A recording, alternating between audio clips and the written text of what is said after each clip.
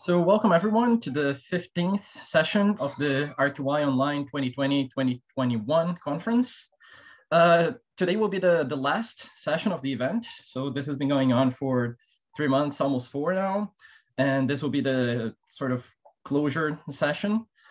And instead of having an invited speaker today, we will have Eduardo Martin-Martinez deliver the closure talk in the end of the session. And on top of that, we'll have 4 contributed talks. So before that, we'll start with Bruno Torres. He's the first speaker.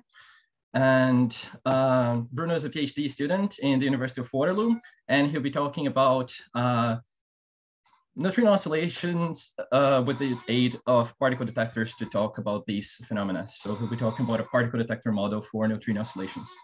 Bruno, if you can start screen sharing right now, the floor is yours. There you go. Can you guys see my screen now in full screen presentation mode? Yes, it is perfect. Okay, awesome. So hello everybody. Thank you, Thales, or should I say Rick, for the kind introduction.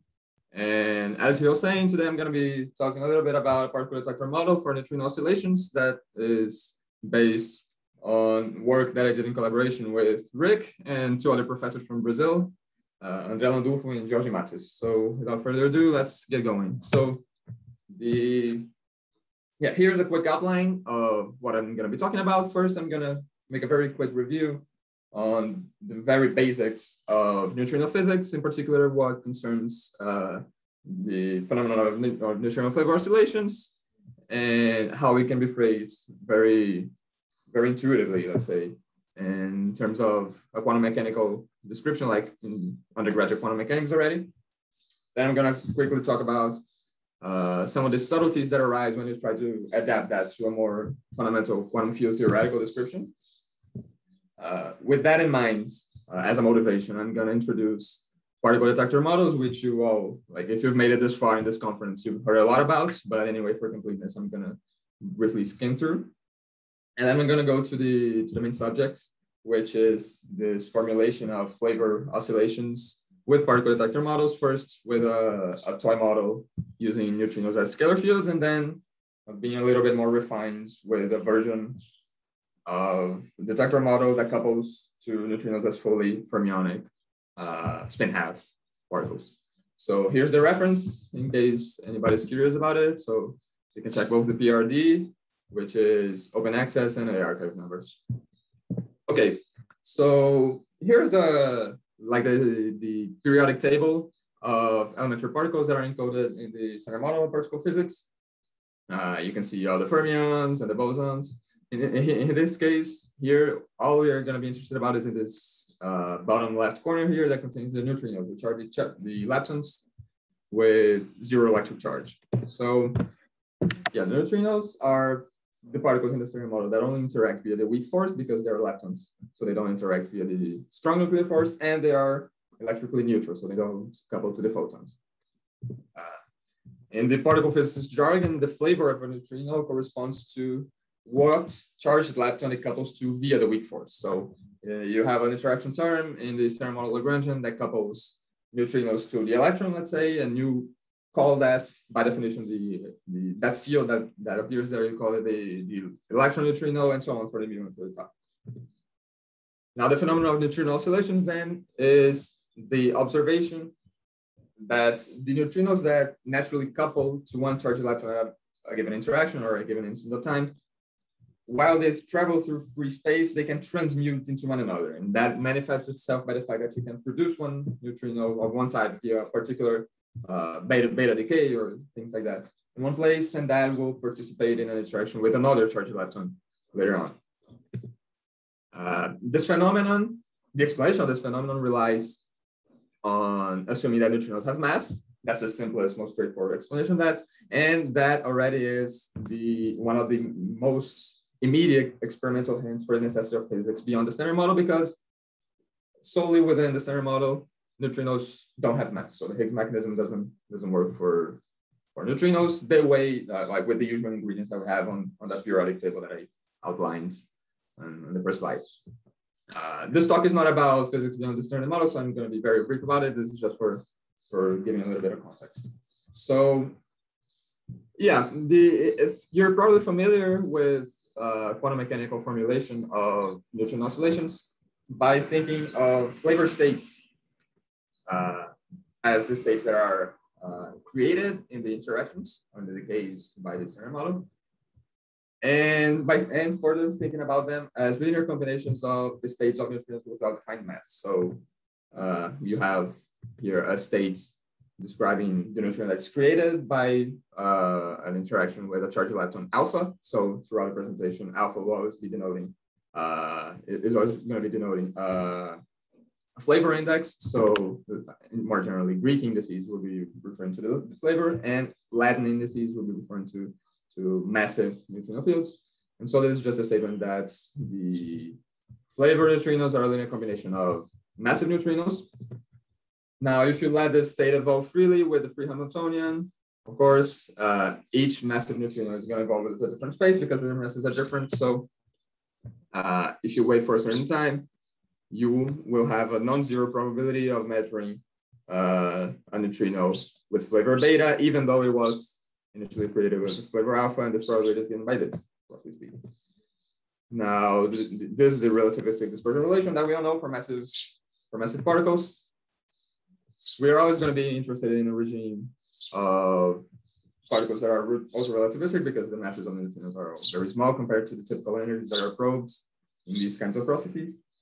So the time elapsed between emission and absorption is always going to be roughly given by the length that was traveled, and the energies can be approximated by this expression.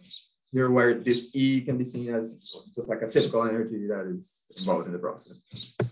And within those approximations, then that probability of oscillation is given by this. And this formula here with this dependence on the PM&S element or of the mixing matrix elements and the squared of masses and the inverse of the energy and so on. This is the basis for extracting the various parameters such as the matrix elements for the mixing matrix and the squared mass differences by fitting that to experimental data. So this, even though it's a very simple approach, already encodes pretty much all the main basic concepts that we need to account for the phenomenon of oscillation and match those to the experiment. So whatever more refined derivation that we give to that phenomenon, in some limit, it has to reduce to this, which we know already matches the observations. However, we know that a more refined version of this calculation has to be derived within the context of quantum field theory, because after all, that's a framework where all the elementary interactions are traced. And so this first quantum mechanical approach can be seen as a good approximation, but it's interesting to see how that can be made more refined. And in QFT, the mixing of flavor neutrinos versus massive neutrinos is made at the level of the fields that appear in the standard model Lagrange and at the level of the states themselves. And that turns out to be a little bit different than one would naively expect. So yeah, the mixing occurs at the level of the fields, as I was saying, where now each massive neutrino field here corresponds to our usual Dirac field, to usual fermionic field or a fermion that you can quantize via, for example, the usual process of canonical quantization. So you write a free equation of motion for each massive neutrino with its respective mass. Then you're going to solve that equation in terms of a complete set of modes. And the amplitudes for each mode are going to be promoted to creation and annihilation operators that satisfy now the canonical anti-commutation relations for the fermion, as you know. And then you can define the vacuum states for each massive neutrino field. That's just the state that's annihilated by all the annihilation operators, both for particles and antiparticles that you build from these modes. Right? Now that you have that, it's reasonable to expect that the massive neutrino states that are used in the previous derivation, the quantum mechanical toy model that I explained a few minutes ago, these can be associated to one particle states in the QFT. So roughly speaking, schematically, they're going to be seen as these excitations. you can, if you put a definite wave number here, then that's going to be completely localized, but you can play with wave packets or things like this to probe the localization properties. So that's pretty much well understood. But the problem is that for flavor states, the story is a little bit more complicated. And within this language that I've been using, this can be seen from the fact that since the flavor fields are not free by definition, they don't satisfy a free direct equation. There's no way you can naturally build a Fock basis on creation relation operators or flavor states. So right away you have subtlety with this idea of thinking about particles being created in each interaction vertex or stuff like this. Now you can get away with this indirectly by associating these states to particular processes, right, as phenomenological states. That depends on what particular decay you're looking at, and I'm going to be describing very briefly how that can be done in a simple example. But the takeaway message here that I want you guys to keep is that in general, for states that don't, for fields that don't satisfy any meaningful free equation of motion, the definition of such neutrino flavor state is not going to be independent of the process under consideration, which in hindsight may seem pretty reasonable, but it's something that is not trivial to see at first. So just for concreteness, let's imagine here an example of a typical weak decay in which you have a parent nucleon that decays to another nucleon, emitting an anti-lepton of flavor alpha when the associated neutrino. So the final state is going to be obtained by, it can be obtained by simply applying the action of the S matrix on the initial state. And if you expand this action or this S matrix in terms of the action, you see that this will have some linear combinations of massive neutrino fields that come from the usual Fock bases of massive neutrino fields, the charged lepton and the outgoing nucleon and so on. Where by construction, these coefficients here are just the amplitudes for each decay with a particular massive neutrino field. Then you can define, if you want to think about that final state as being some sort of product state between the neutrinos without defined flavor and the associated charged lepton and the outgoing nucleon, the state of the neutrino is going to be given by the projection of this state, to this partial state. Then once you normalize, it's given by this. And the interesting thing here is that this state in general will depend on the process. It explicitly depends on the matrix elements for the process that you were considering.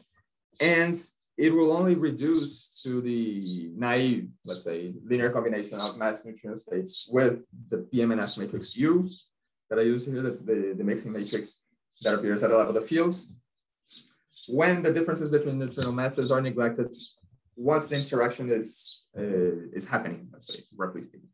And yeah, so this is useful to know. And this means that the notion of flavor states cannot be made independent of the process. So ultimately, it is a useful construct, a useful phenomenological construct, but you should be able to get away with phrasing the phenomenology of neutrinos without making immediate reference to that. And in particular, that raises the question, that begs the question of how then can you phrase, for example, the phenomenon of neutrino oscillations without making any mention to neutrino states. Now, this was not the first time that this question was raised. There are some quantum field theoretical, pure quantum field theoretical approaches to this problem that get away with not mentioning flavor states. And for a quick review, this is one of them. But what we want to emphasize here is that the same sort of problem can be solved very naturally and very elegantly, if you ask me, by a particle detector approach or a particle detector philosophy, let's say, applied to this particular phenomenon. So again, as I said in the beginning, if you've made it this far in this conference, you heard this introduction maybe 10 times, I don't know, but just for completeness, I'll quickly go through it. A particle detector is thought of as a localized quantum system that couples to a quantum field in a finite region of spacetime. And is a very appealing tool, both from pragmatic and from fundamental points of view, due to its ability to tackle the notion of measurements in quantum field theory. And it does so in a way that's very close to the actual way that we implement measurements in real life setup, let's say, by coupling realistic probes or physical devices to the field of interest. And as we've been seeing throughout this conference, this is a ubiquitous tool in the field of relativist quantum information with applications from quantum optics and tabletop experiments to foundational issues in quantum field theory and Kerr space. So yeah, the main motivation for most of the times when people talk about particle detectors, in particular the unrelated wave detector, comes from simplifications and approximations to the light matter interaction, which I'll briefly review here. So in some approximation, I can say that I have a hydrogen-like atom with a center of mass that I'm going to be treating as classical here, and the coupling. Bruno, 5-minute warning. Okay, I'll have to rush then. Okay, so the idea is then that once you have this interaction Hamiltonian, you can decompose it in the basis of eigenstates of the free Hamiltonian detector, in which here you have the usual eigenstates. And if you restrict yourself to one particular transition, then that Hamiltonian is simplified to this electric field coupling to some sort of smeared dipole moment where you have the Rayleigh and Lombard operators of a two-level system that is precisely the two levels of the atomic transition that you're considering. And this means that the dynamics within certain approximations, you're considering just one transition, can be approximated by two-level system that couples to the field with a spatial profile that's given by the smearing factor. Now, the Underwood model then can be motivated by approximating that instead of coupling to a vector field, you couple to a scalar, and then that smearing factor becomes a smearing function, and you get the monopole moments of the two-level system. This was first written in terms of our inertial detector in flat spacetimes, but that can of course be generalized to arbitrary detectors in possibly curved spacetimes. And the way I like to think about this is in terms of an action that can be defined like this, when you have a spacetime smearing now. And even though the usual interaction between particle detectors and fields is usually phrased effectively in terms of Hamiltonian, this way of defining it in terms of an action is pretty appealing because it makes explicit, for example, how you can relate different Hamiltonians in different coordinate systems very directly. But the bottom line here at this point is that I want you to think of the measurement of the field of interest in terms of the coupled dynamics between field and detector, and then the measurement is inferred indirectly from how it is dynamically achieved from the probe. In other words, the strategy will be to always rephrase statements that were usually made in terms of creation and annihilation of particles by statements about excitations and de-excitation of detectors. And as you should all expect by now, this is the main conceptual step that I will be taking in formulating a meaningful notion of flavor oscillations without making reference to flavor fields. Now here I'm gonna skip a little of the toy model of the scalar oscillations because this is just preparation for what I'll be saying later. And yeah, I'm running a bit out of time. So, but all the concepts will be encoded in this final expression here. So the idea is that I start, so let's get back here. So the idea is that I have this interaction action in which I have two detectors or two localized probes that couple to different linear combinations of massive fields as it appears on the interaction of the standard model. And I'm gonna take a process in which I start with an initial state with one of the probes excited and the other one is in its ground state. And then I'm gonna compute the amplitude for this process to swap the what I'm calling the source to be in the ground state and the detector to be in the excited state. Now, once I do that, I'm going to be taking the approximation where I'm going to be assuming that the two probes are inertial and at rest with respect to each other. Then I'm just going to go through the usual calculation of time-dependent perturbation theory. And what I get in the end for the transition rate for the process in the infinite time limit is something that looks like this. In the ultra-relativistic limit, now we're going to be understanding that as the energy gap of the source being much greater than other masses of the massive neutrinos, in which case this phase can be approximated by this expression. And what you get in the end is a transition rate that looks like this. So we obtain the standard dependence on the distance and on the squared masses of the phase between the different massive contributions. You get this delta function that imposes that the energy gap of the two probes that are being used must be equal, which is reasonable from energy conservation considerations and the infinite time limits. And you also get this overall 1/L squared decay that is also expected from isotropic emission of neutrinos from the source. If I want to talk about an extra probability instead of decay rates, I'm going to normalize this by the overall decay rate for all possible channels. So I get to this final expression. So I think my time's up. Yeah, Bruno, your time's up. So it would be great to try to wrap up. But from now on, you're just biting into the question time. So keep that in mind. Okay, so yeah, I'll try to be brief. So what my intention with this scalar calculation is to reinforce our confidence that this unrelated detector-based approach is able to accurately reproduce some of the basics of the phenomenology of neutrino oscillations.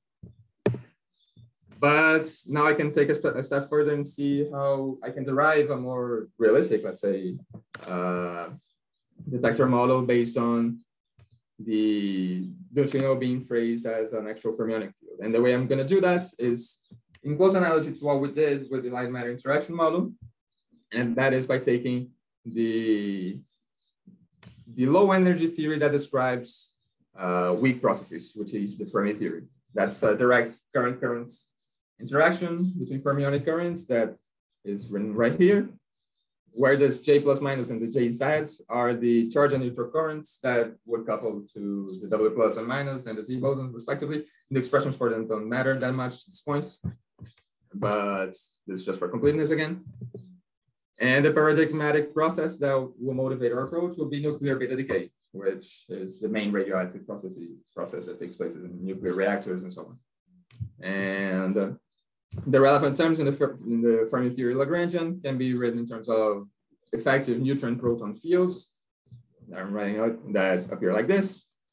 And the point here is to think of proton and neutron as two states within a two-level system that's encoded in the nucleon, that's very localized to the extension of the nucleon itself by the creation of QCD bound states, which can then be described as this two-level system that's localized around the classical nucleon trajectory given by current here. So the rough idea here is that you are somehow you can, for example, think of these neutron and proton fields as fields that create and annihilate protons.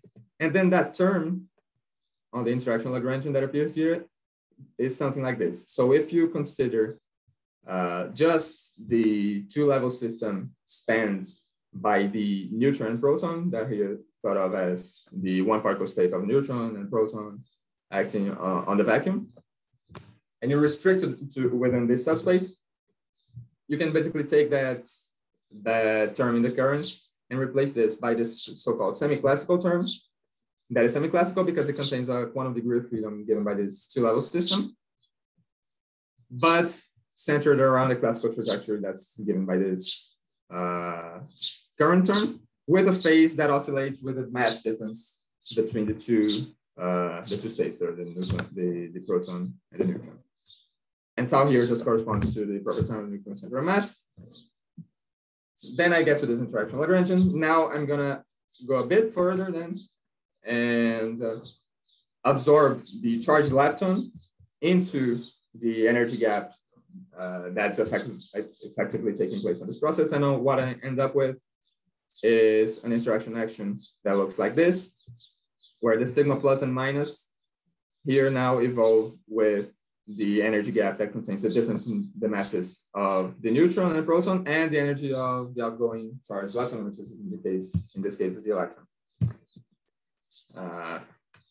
Now, all the calculations I was doing are reduced to the case of a point-like trajectory. So the interaction looks like this. And of course, I have phrased everything in terms of nuclear beta decay in mind. But for any interaction that occurs via charged current processes, the argument is going to go exactly the same. So if all I'm interested in is absorption and creation of neutrinos by these sorts of processes, I can replace that Fermi interaction by this sort of action here, where now I have two level systems that couple to different flavors of neutrinos at the level of the interaction action. And we can perform the same calculation as in the scalar case. I'm going to skip the details here because the bottom line is going to be pretty much the same. If you go through the calculation, what you get for the decay rates is exactly the same thing now with the full complex mixing matrix here and the same mass square dependence. And I get this effective coupling constant here that depends now on the energy of the process, which is something that could be expected simply from pure dimensional analysis. This is not very important. If you guys have any questions about this, we can go through it during the question time.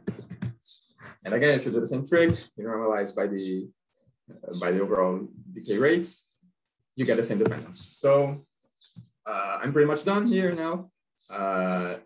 The bottom line is that you can conceptualize the notion of flavor oscillations without the notions of flavor states. This can be very elegantly achieved by the particle detector model, where now the particle detector, instead of being motivated from the line interaction model, is based on the weak processes that take place. And this particle detector model that closely approaches the Unruh-Dewitt model can be indeed motivated from the Fermi theory of the interaction exercise. So this strengthens our confidence on particle detector models as a useful venue for exploring measurements in QFT, now in the context of high energy physics. And it vindicates the idea that flavor states are not necessary for the phenomenology of neutrino oscillations. From the perspective of relatively small information, this also motivates further explorations on different notions of particle detectors, which is something that Rick and Eduardo are currently exploring. And you should expect to hear about that soon, I see. But for now, that's all I have, and thank you for listening. Thank you, Bruno. Sorry about the length. No, that's fine. We just have a little bit less time for the questions. Well, that's all. Thank you, Bruno. That's all. And if there are any questions, please use the raise hand feature on Zoom, or just raise your hands on your video camera. And yeah, so I already see a question from Robert. Rob, please. Yeah, okay, thank you. I think it's an interesting idea to try and map these kind of interactions to the particle detector models. But I'm confused about, I mean, the last part went by fast, so I could have missed something. But I'm confused about how you say there isn't any reference to flavor states, because the weak current, the lepton current, is a flavor current. It's a flavor doublet that's interacting with another flavor doublet that's effectively the neutron proton doublet, though it's really the up-down quark doublet. But anyway, that's okay. But my point is that I don't understand how you say there isn't any reference to flavor, because the current itself refers to flavor. So I'm not quite getting that. Yeah, the idea is that the flavor mixing is fine at the level of the fields, which is what shows up on the interaction Lagrangian. The problem is when you try to build states that represent excitations of those flavor fields, that's when it becomes problematic. So any mention that you make to flavor occurs at the level of the interaction that shows up in the Lagrangian. right? And that doesn't lead automatically to flavor states as in a Fock basis or something. So this is the thing that I was trying to avoid. Does that make sense? Well, sort of. I mean, I guess I'll have to think about it a little bit more, but I mean, you're taking Fermi's 4-point interaction and mapping it to a particle detector model, but your BN, BP dagger are flavor states, right? You're creating and destroying flavor. So why isn't that referral to flavor? That's the part I'm not quite getting. Yeah, the idea is that for the charged leptons, basically for any particle except the neutrino, that's the particle that oscillates, you can define, you can have a well-defined flavor, let's say for the electron, for example, because there is a flavor basis for the electron. The electron itself doesn't oscillate. Neither does the neutron or the proton, for example. But so in this case, that's fine. That's when the two, let's say that's when I can't make the two notions compatible, when I can't diagonalize both bases simultaneously, let's say, I can diagonalize both matrices simultaneously, that I have to make a choice. So if I may jump in here, Rob, in case it's helpful. My impression is that he writes, this interaction Lagrangian in terms of these flavor fields. And then he says, you can always, of course, rewrite these flavor fields now in terms of the massive, the fields for the massive freely propagating neutrinos. So you can just use this linear combination and substitute then and write everything then in terms of those fields, because then the states that they create, he likes those when discussing them, freely propagating particles. So it's just that you take the Lagrangian, the usual Lagrangian in terms of flavor fields, and you use the linear combination that relates those to the fields that correspond to the diagonal sort of mass matrix, substitutes in terms of those, and then discusses everything in terms of those. And in particular, then when you talk about, some particles that were created and will freely propagate for a long distance, you're doing that in terms of, the fields and the Fock states associated to the fields that corresponded to the diagonal mass matrix, I think. So is that a fair description, Bruno? Yeah, that's a pretty accurate description of the idea behind it. So, I think I've not been emphatic enough about it during the presentation, but the point is precisely that once you're defining the interaction, what you actually do, like when you do it in terms of the spectrum of real particles, what you're doing is declaring that there is a flavor field, which is this linear combination of massive fields, which is fine. It's just a field redefinition. You're defining the field in terms of this linear combination of massive fields. And you need to do that because that's how the weak interaction goes. That's the thing that couples to the charged leptons, which define the flavor. But I didn't say that there wouldn't be any mention to flavor at all. All I said is that you shouldn't have to mention flavor states, which are these Fock states associated to some flavor eigenbases. So is that clearer? Well, I mean, it's an improvement. I'll think about it. Okay. Thank you. Okay, so there's another question from Christiane Klein. So please unmute yourself. Yes, thank you for your very nice talk, Bruno. One quick question. What would change if your neutrinos are Majorana neutrinos instead of Dirac neutrinos, or would everything go through the same way? Yeah, the different character of neutrinos as being Majorana or Dirac doesn't influence this particular kind of process because oscillations by themselves don't, especially in this high energy limit, they're blind to whether the neutrinos are Majorana or Dirac. Like, I think you could phrase processes such as neutrinoless double beta decay in terms of the same notion of particle detector models, pretty much mimicking what I did here. And that is a process that can probe whether the neutrino is Majorana or not. But when it comes to oscillations alone, I don't see any way that this could be approached in this case. This is, all we did here is based on the usual conservative Fermi Lagrangian for the usual neutrino oscillation. So at this point, I wouldn't say this can say anything about neutrinos being Majorana or Dirac. Does that make sense? Yeah, it makes sense. Thanks. So are there any other questions? So in that case, I do have a question, Bruno. we have introduced a linear, right, particle detector model on fermionic fields, right? So this looks like it breaks the U1 symmetry that these fields tend to have. So how do you go around that? Okay, that's a very good question. So this is a comment that people often make when they hear about this linear fermionic detector model. I've been a bit quick here, but let's go back to the main slide. The point here is that, okay, so just for more context, the field that's being probed here is the neutrino again, and everything else I'm defining as a detector. So one might say that it looks like you're coupling a whole detector that here encodes a fermionic degree of freedom as well to a fermion that's linearly coupled. And that usually threatens to break U1 symmetry. But the point here is to think about it this way. This is how I like to think about it anyway. U1 symmetry really refers to charge conservation, right? And so all of what we are doing here is just to declare that if you have a fermionic field that couples linearly to a detector, what you have to do in order to keep U1 symmetry is just make that creation and annihilation operators of the detector parts also be charged under U1. And then when you do the transformation, the two terms cancel each other and it's all okay.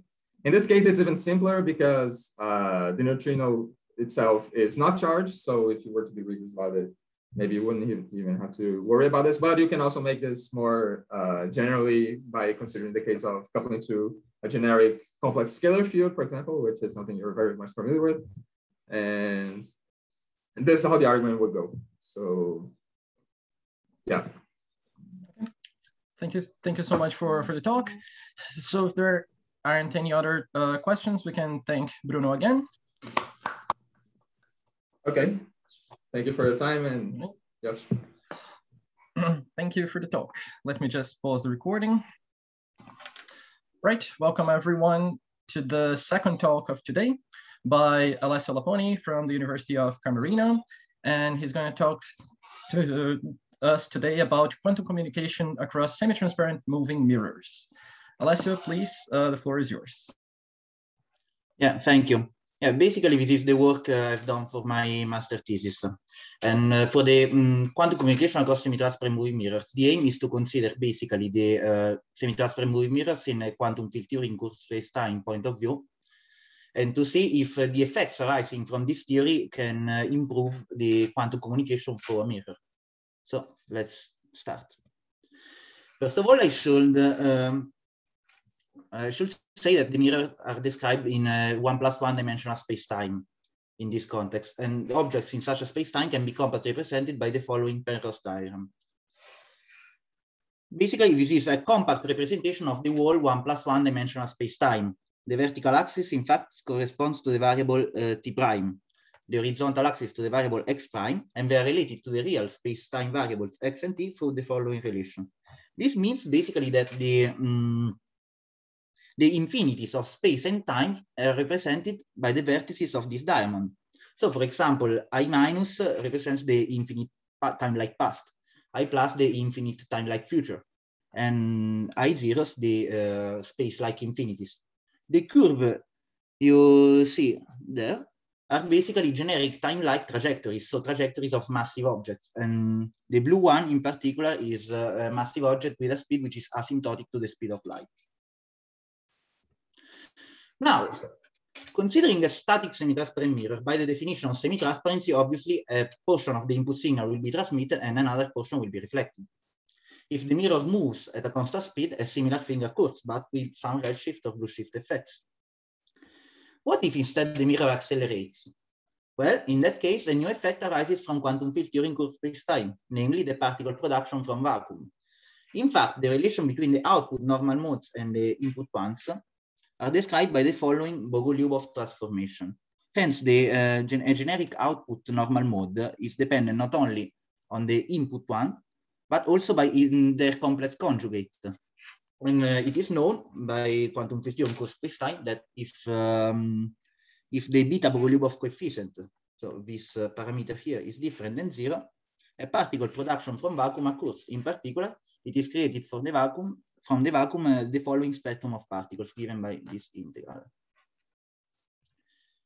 Now, for perfectly reflecting moving mirrors, the beta Bogoliubov coefficient is the following, and one can prove that this is different than 0 if and only if the mirror accelerates.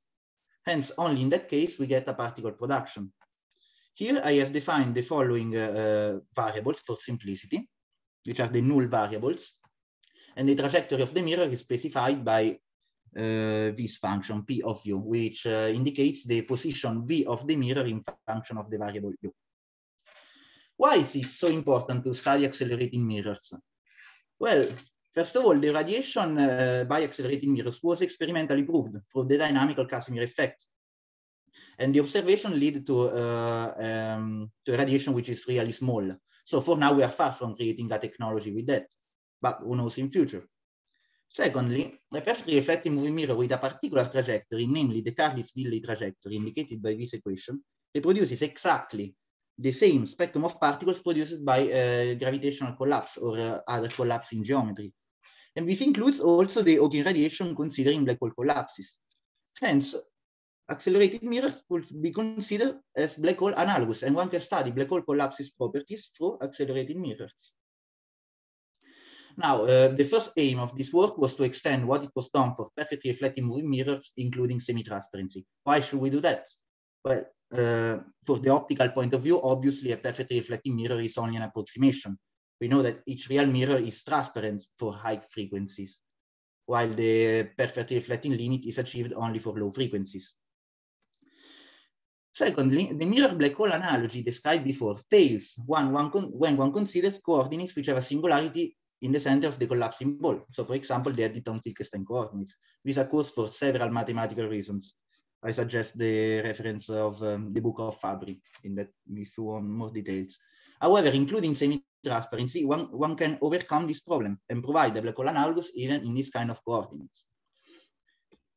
Now, the main difference between the perfectly reflecting case and the semi-transparent case is that in order to study the Bogoliubov transformation, one should also consider the left part of the mirror if we put the detector at the right of it.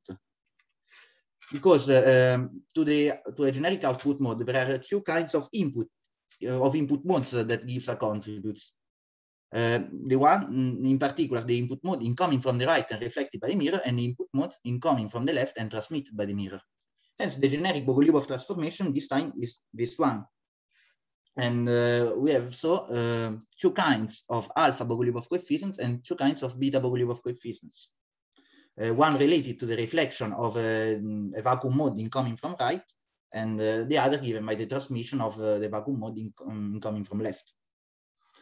Regarding the reflection and transmission amplitudes, I've obtained that starting from the following Lagrangian density, which is basically a Lagrangian density of a massless scalar field interacting with a delta light potential with strength alpha, which is basically the mirror itself. And with that, we're obtaining the following amplitudes for the reflection and the transmission. And trivially, the perfectly reflecting limit is achieved for alpha going to plus infinity. However, this is valid for the static case. In case of an accelerating mirror, we have a big mathematical problem, since the reflection and transmission amplitudes becomes time dependent, simply because they depend on the speed that the mirror has at a certain time. This gives a great mathematical complication, since also the boundary condition between the left and the right of the mirror changes in time. To overcome this problem, I used the following strategy.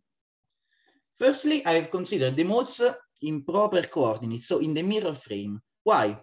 Well, basically because in this frame, the mirror is static and one can use the time-independent amplitudes seen before.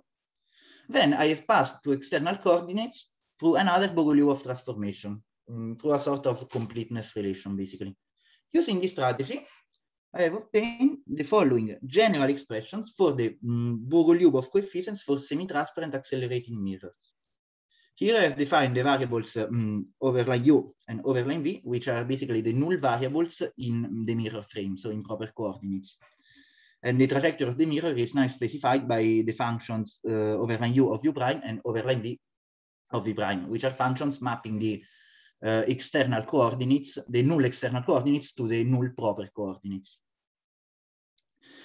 We can see that these Bogoliubov coefficients, however, are really harsh to compute. And for now, there is not a trajectory for the semi-transparent mirror providing an analytic expression for them. In order to find a simple expression, I've used the following approximation, which consists in considering the following class of trajectories for the mirrors. And the mirrors with such a trajectory are named impulsive accelerated mirrors, and they are described by the following Penrose diagram. Basically, they are mirrors initially at rest that impulsively accelerate toward the left in a really short period of time, u0. And after this acceleration period, the mirror continues to travel to an inertial speed.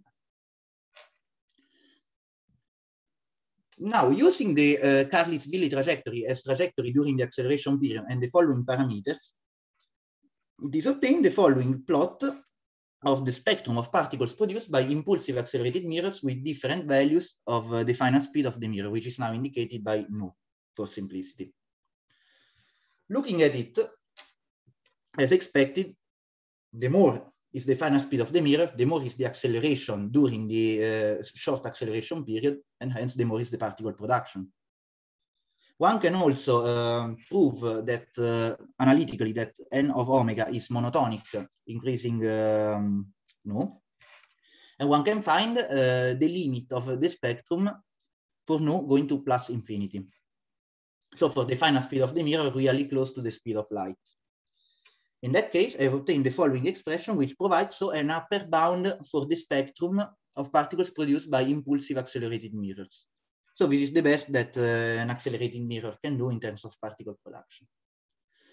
Okay, now let's pass to the quantum communication framework. I have considered in particular the following communication scheme. So I've considered the transmission of an input with frequency omega incoming from the left and outgoing to the right. So the detector is again at the right of the mirror. To study that, the input signal is considered as a one-mode Gaussian state, and the mirror is considered as a one-mode Gaussian channel. Now, by quantum information with continuous variable systems, the entropic quantities of a one-mode Gaussian state are related to its covariance matrix sigma. For the input, the covariance matrix is the following, where the quadrature operators Q and P are dependent on the bosonic operator of the input, AL. AL basically is the bosonic operator of an input incoming from the left. For the output, one has exactly the same, but we should consider the bosonic operator B instead of the bosonic operator AL in the quadrature operators. And the bosonic operator B are the output bosonic operators, which are related to the input ones for this other Bogoliubov transformation in a similar way to the modes. Now, it is known that under a one-mode Gaussian channel, the covariance matrix of the input evolves in this way. So one can compute sigma in and sigma out and find the components of the matrices T and N, which characterize entirely the Gaussian channel, the one-mode Gaussian channel, which is the mirror. By a study of Alexander Olivo, is then proved that the average attenuation amplification can be studied from the determinant of the matrix T.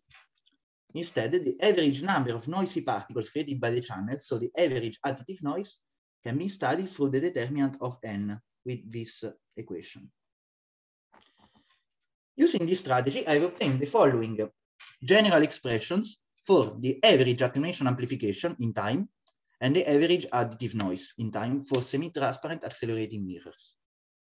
The important thing to notice about this expression is that both of them are related only on the Bogoliubov coefficients. This means that if we want to study a semi-transparent mirror through its Bogoliubov coefficients, so in the quantum field theory in curved space-time point of view, one obtains not only the particle production properties, but also all the quantum communication properties. Now, this was the general case. Let's focus now on the mirrors introduced before, so in the impulsive accelerated mirrors. The expression for the average attenuation amplification is the following.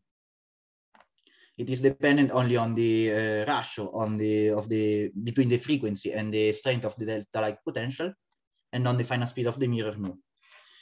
Studying this function, one can find that the channel is lossy because tau is always less than 1, and hence T can be considered as an average transmission coefficient. Nevertheless, the loss, if the mirror moves toward the left, the loss is always reduced with respect to the case in which the mirror is static. So the transmission coefficient increases respect to the one of a static semi-transparent mirror. From this, one can expect that the more is the final speed of the mirror, and the more is the transmission coefficient. However, this is true only until the final speed of the mirror reaches a particular value, a sort of critical velocity. And after this critical velocity, the transmission coefficient starts to slightly decrease in order to reach an asymptotic value. Sorry. The result is that for each input frequency omega, there is a critical final velocity of the mirror that maximizes the transmission. And this critical velocity is given by the following analytic expression. In particular, for low frequencies, the critical velocity becomes close and close to the speed of light, and so it's harder to reach. Instead, for high frequencies, this critical velocity is asymptotic from above to the finite value 0.8 times the speed of light, which is named high frequency critical speed. Here is a plot of the transmission coefficient for an impulsive accelerated mirrors for 3 different cases. The static case, so in which nu is equal to 1, nu equal to 10, which is an impulsive accelerated mirror with a final speed comparable with the high frequency critical speed 0.8, and nu equal to 1000, which is an impulsive accelerated mirror with a final speed really close to the speed of light, namely 0.999. Because of the presence of a critical velocity, one can observe that the curve nu equal to 1000 dominates over nu equal to 10 only for low frequencies, while for high frequencies, since this final velocity is more close to the critical velocity, nu equal to 10 is always slightly higher than nu equal to 1000. This means that to maximize the transmission for low frequencies, it is more convenient to accelerate the mirror to a speed really close to the speed of light. For high frequencies, instead, it is more convenient to accelerate the mirror to a speed close to the high frequency critical speed 0.8. Now, let's say some words about the additive noise. Well, considering the continuous limit for the frequencies, so an ideal detector which can achieve precisely each frequency without errors, in that case, we have no additive noise. Hence, in this limit, the channel is a beam splitter. On that, the calculation of the capacities of the channel is straightforward, since from quantum information with continuous variable system, it is known that beam splitter-like channels are additive. Hence, one can find for the mirrors an exact solution for the constrained classical capacity and the quantum capacity, which for impulsive accelerated mirror is given maximizing 0 and the maximized coherent information, which is given by this analytic expression. Alessio, 5-minute warning. 5-minute warning. The 5 minutes. You have 5 minutes until we reach our question time. Remaining with 2 slides. Perfect. 2 slides remaining. Okay, here are 2 plots of the constrained classical capacity with the energy constraint equal to 5, and the maximized coherent information for impulsive accelerated mirrors for the 3 cases described before for tau. One can observe that the behavior is really close to the tau 1. So for low frequencies, nu equal to 1000 dominates, while for high frequencies, nu equal to 10 is slightly higher in both the cases. However, we have a great difference between the two, because for the classical capacity, one can observe that we have always a peak. And this peak becomes higher and higher, the more is the final speed of the mirror. So, for example, if you want to maximize the classical capacity, it is obviously more convenient to take nu equal to 1000, because the peak is higher. So it is more convenient to accelerate the mirror to a speed as close as possible to the speed of light. Instead, looking at the maximized coherent information, one can observe that the range of frequencies in which nu equal to 1000 is much greater than nu equal to 10 is the same range of frequencies in which the maximized coherent information is negative. Hence, in this range, the quantum capacity is always 0, regardless the final speed of the mirror. Instead, in the range from this more or less on of the frequencies, so in the range in which the quantum capacity is greater than 0, nu equal to 10 is always higher than nu equal to 1000. This means that, differently from the classical capacity case, in order to maximize the quantum capacity, it is more convenient to accelerate the mirror. No more until a speed as close as possible to the speed of light, but it's more convenient to stop to 0.8, so to the high frequency critical speed. So, to conclude, a general expression for the Bogoliubov coefficients was found for semi-transparent moving mirrors using proper coordinates. Then it was proved that the transmission and noisy generation properties of accelerated mirror can be expressed through their Bogoliubov coefficient. Then I have studied the properties of particle production, transmission, and noisy generation for impulsive accelerated mirrors, so for mirrors with a strong acceleration in a small time period. Evaluating then the capacities, it was proved that in order to maximize the classical capacity, one has to accelerate a mirror to a speed as close as possible to the speed of light. In order to maximize the quantum capacity, it is more convenient to accelerate the mirror until a speed different than c, namely 0.8 for high frequency inputs. From this work, the future goals are the following. First of all, I would like to study the same problem considering wave packets instead of monochromatic waves, because in that case, I provide a more realistic case for the detector, which can achieve each frequency with a certain range of error. And by the Heisenberg principle, this allows also to include the time dependency to the problem. Secondly, we would like to research a trajectory which provides an analytic solution for the Bogoliubov coefficients, and this hasn't been done yet. Lastly, we would like to research a cosmological analogous for an impulsive accelerated mirrors, as Carlitz-Billey accelerated mirrors have the geometry collapsing balls, so collapsing stars or collapsing black holes as cosmological analogous. So thank you for the attention. Thank you, Alessio, for this talk. So now you have 15 minutes for questions. So if you have any questions, please use the raise hand feature. And we already have a question from Rob Mann. Please, Rob. Yeah, thanks. So you're finding that at low frequencies, higher speed maximizes communication, information, so on. But at higher frequencies, it's some intermediate speed.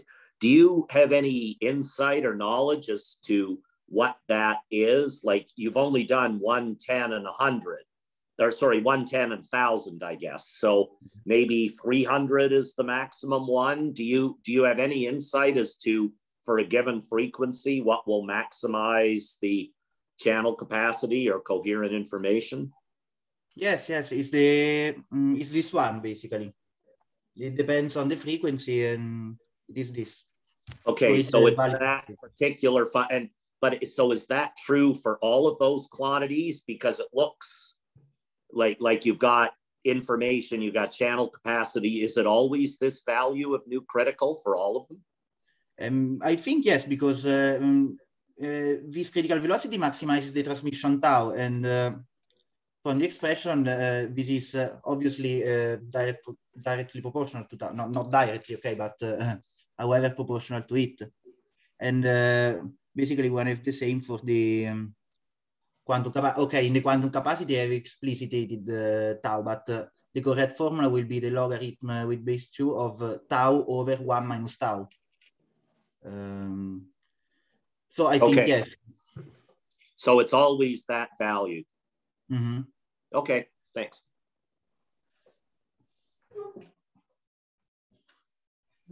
Thanks, Rob. Any more questions from the audience?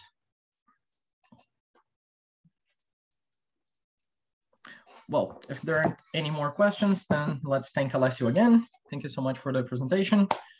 Thank you for the invitation. And let me stop the recording here so that we can move on to the next speakers. So now we head into the third contributed talk of the day. Sascha Lang will be delivering this talk, and he'll be talking about quantum radiation in dielectric media with dispersion and dissipation. So Sascha, please, the floor is yours. Yeah, thanks a lot for this introduction. I'm a PhD student at Helmholtz-Zentrum Dresden Rossendorf, or in short HZDR, in the group of Ralf Schützold. And along with Bill Unruh, we are working on this project studying analog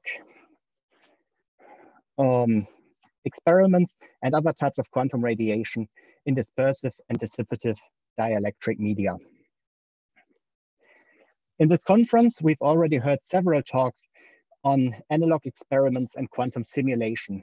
And in principle, there's a large variety of systems that can be used for this kind of studies, including Bose-Einstein condensates, superconducting circuits, dielectric media, and many more.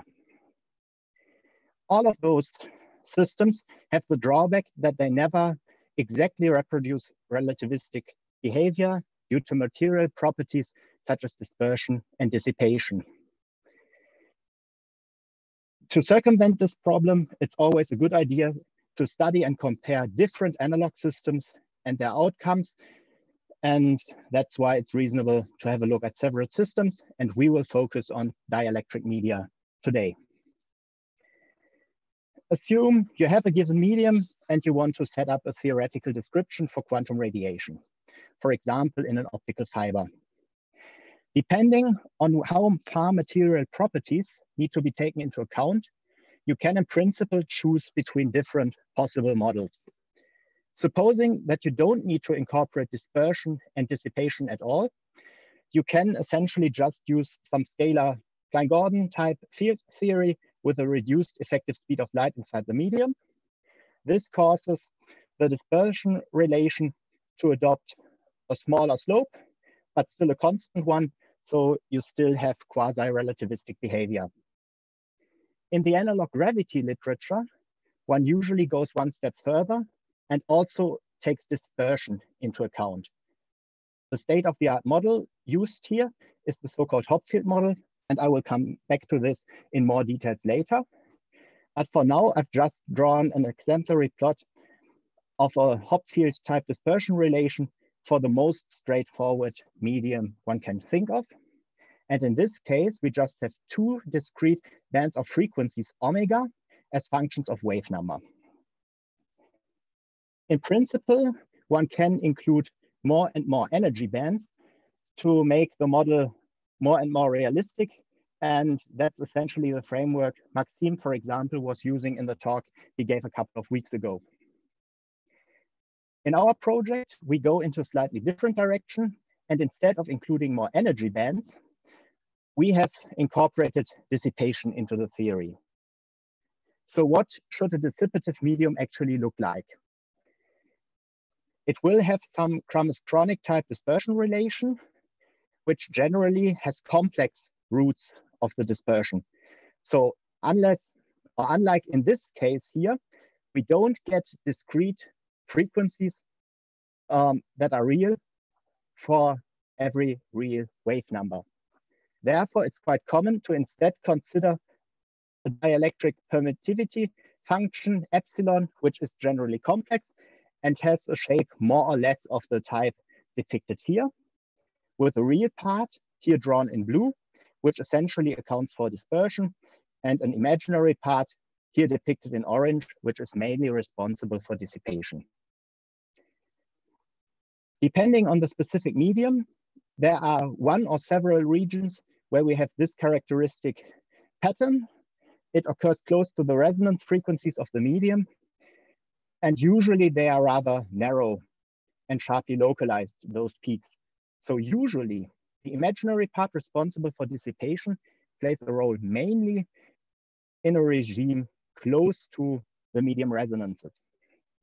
But still, dissipation can play a role for quantum radiation, even if the generated particles do not live close to a resonance. For example, if they have low frequencies somewhere here, because in principle, they might stem from incoming fluctuations at the beginning that have belonged to a different regime. And therefore, it's reasonable to reconsider some calculations of quantum radiation in presence of dissipation to have a look whether this has an effect. The plan for today is mainly to introduce our dispersive and dissipative model. And we base this model on a straightforward system Lagrangian that has, in general, space-time dependent parameters that can be tuned. And this approach allows us to canonically quantize the theory and treat quantum radiation in a very straightforward manner without additional assumptions. And in this framework, we can essentially calculate quantum radiation both in perturbative and non-perturbative scenarios. So far, we've mainly focused on perturbation theory, and that's what I'm going to talk about today. But as a long-term goal, we plan to apply this scheme to non-perturbative scenarios, such as analog black hole horizons as well. But before diving into details, let me give you a rough line of argument of what I'm going to present. As a starting point, I should specify the particular system we are going to look at, and this will be an effectively 1 + 1 dimensional medium located on a straight line, which we will consider to be the x-axis. You can easily just think of some waveguide or fiber-like system.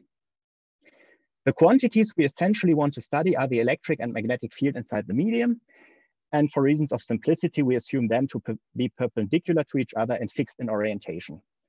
These assumptions are rather convenient, but more recently, we have adapted our model to 3 dimensions where we don't need constraints on the polarization of the medium, of the fields, for example. On the next slide, I'm going to set up a state-of-the-art dispersive but non-dissipative Hopfield model for this particular system, and we will arrive at the dispersion relation I've already shown before. In the next step, I will establish a pathway for dissipation by coupling our medium to an environment field which can carry away energy and information. In case of homogeneous media, our model can be solved rather easily, and we will have a look at this and eventually obtain dynamics that have this chromoschronic type pattern that we expect. And eventually, as a brief application, we will have a look at a scenario yielding quantum radiation by switching dissipation, which is the coupling between our medium and the environment, on and off. And this generates particles. And somehow the switching mechanism is a bit similar to what one usually often has in mind when considering particle detectors that are coupled to and decoupled from an environment field in a fast and non-adiabatic manner. But before coming to applications, let's start with the model. And first, the non-dissipative case. We start with our 1-dimensional medium, and given this 1 dimension and fixed field orientations, we can describe both the electric and magnetic field inside the medium in terms of a 1 + 1 dimensional vector potential A, which is a function of t and x, and yields this contribution to a Lagrangian, which just corresponds to a free scalar field. In order to incorporate the polarization of the medium, we add a continuous field of harmonic oscillators with spring constants omega to all points of the medium, and denoting their amplitude with psi, which is a function of t and x, those oscillators contribute this term to the Lagrangian. To establish coupling between the matter field and the electromagnetic field, we use the dipole approximation and couple the matter oscillators to the derivative of the potential, which up to a sign is just the electric field. And we label the interaction strength with little g. The equations of motion in our setup have a rather straightforward form. We have an inhomogeneous wave equation for the potential, which is driven by the matter field. And at each point x of the medium, the matter field satisfies this harmonic oscillator equation, which is driven by the electric field. So far, our model works for arbitrary space-time dependent profiles of this resonance frequency omega and the coupling strength little g. In the case of constant parameters, we can easily decouple these equations of motion and arrive at this Hopfield type dispersion I've already drawn before. I just want to add 2 more details concerning the lower band. It grows linear and quasi-relativistic in the low frequency regime. That's the regime mainly interesting for analog gravity experiments. And it flattens and approaches the asymptotic value of the resonance frequency at large wave numbers.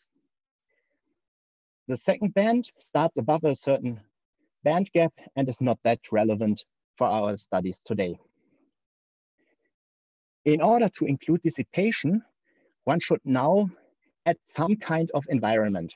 And the standard approach for doing this, for example, in the famous Huttner-Barnett model for dispersive and dissipative dielectrics, one does this by coupling each matter oscillator to a bath of oscillators that have a continuous set of frequencies. However, this approach has certain drawbacks for studying analog gravity phenomena, especially quantum radiation, because either equations get really complicated, or one has to make additional assumptions, such as assuming an empirically given dispersion relation. And using such an empirically given expression, it's rather difficult to later study dynamics of system parameters in a canonical framework. And that's why we are following a different approach, and we couple each of our matter oscillators, instead of using a harmonic path, to an environment field, which involves the position of the corresponding matter oscillator x, the time t as arguments, and an additional coordinate measured in a perpendicular direction. And this field can carry away energy and information perpendicularly from the medium. As a model Lagrangian, we add to the usual Hopfield model we had before two additional terms which account for the environment field. The first one accounts for the just for the contributions of this pure field. It's just a 2 + 1 dimensional scalar field, which just propagates into a single direction, namely the psi direction, because we here just have one term involving spatial derivatives. And to couple our environment to the medium, we add another dipole term, which looks more or less the same as in the standard Hopfield Lagrangian, where we couple the matter field to the derivative of the environment field evaluated along the line of the medium. And here we name the coupling constant as opposed to little g, before, now capital G. To avoid confusion, I should briefly stress that this additional coordinate psi here does not necessarily have to be a real spatial coordinate, but it could equally well be some intrinsic coordinate that labels some internal degrees of freedom that might absorb energy. So this is not essentially an assumption that we need that this additional dimension exists in space. Working out Euler-Lagrange equations for this model yields expressions rather similar to the Hopfield model, with some additional terms labeled orange here. The matter field acquires an additional source term involving the environment field along the line of the medium, where psi equals 0. And the environment field itself satisfies this inhomogeneous wave equation with an inhomogeneity sharply peaked along the medium and driven by the matter field. In order to solve our model, one can now, in principle, write down a formal solution of this last equation. And by plugging this result back into the remaining equations of motion, it's possible to decouple and, in principle, solve them. And we are going to do this explicitly for the case of a homogeneous medium here, where all material parameters, omega, little g, and capital G, the coupling constants, are constant in space and time. And as said before, we need to write down a formal solution for the environment field. And this can be decomposed into one term accounting for this, or this phi 0 term accounting for the general solution of the corresponding homogeneous problem, and a second term which constitutes a particular solution of the full differential equation from the previous slide, which I've just written down as a reminder again. This solution involves the coupling parameter and the retarded version of the matter field, and it can be obtained from the inhomogeneity in the differential equation and the retarded Green's function of the differential operator on the left-hand side. Working with the retarded Green's function, it's pretty obvious that the phi 0 field actually constitutes the incoming field, which enters the system from psi at infinity and approaches the medium before interacting with the dielectric itself. Sascha, 5-minute warning. Yeah, thanks a lot. As said before, this formal solution can now be used to decouple the remaining equations of motion. And doing this, after a few steps, one arrives at this decoupled equation for the vector potential, which just involves this lengthy but straightforward differential operator acting on the vector potential. And this expression equals an inhomogeneity in which this phi 0, being the solution of this wave equation there, constitutes a known source term. And this equation can in principle be solved rather easily. In order to obtain a dispersion relation, we just consider the homogeneous part of this equation, so without the source term, and arrive, after some trivial steps, at this relation connecting the squares of wave numbers and frequencies by this frequency-dependent prefactor, which just corresponds to the dielectric permittivity. And the same dispersion relation also arises, for example, from the classical harmonic oscillator model that one can easily write down for a dissipative medium. And in addition to that, by extracting the real and imaginary parts of this epsilon here, we arrive at the Kramers chronic type behavior that one would expect to have. So our model seems to be quite reasonable from a physical point of view, and it has another advantage because it can be quantized in quite a straightforward manner. In fact, the quantum field operators after canonical quantization satisfy the same equations of motion as the classical fields, so they can be decoupled in precisely the same manner as before. And doing the same steps, one arrives at an equation analogous to this one, where just the classical fields A and psi 0 have to be replaced with operators. And we are going to study this equation in more detail on the next slide. I've written it down here again, so same expression as before, except for two operator heads. And in our case, the source term, phi 0, is now still a free field in 2+1 dimensions that propagates in psi direction only.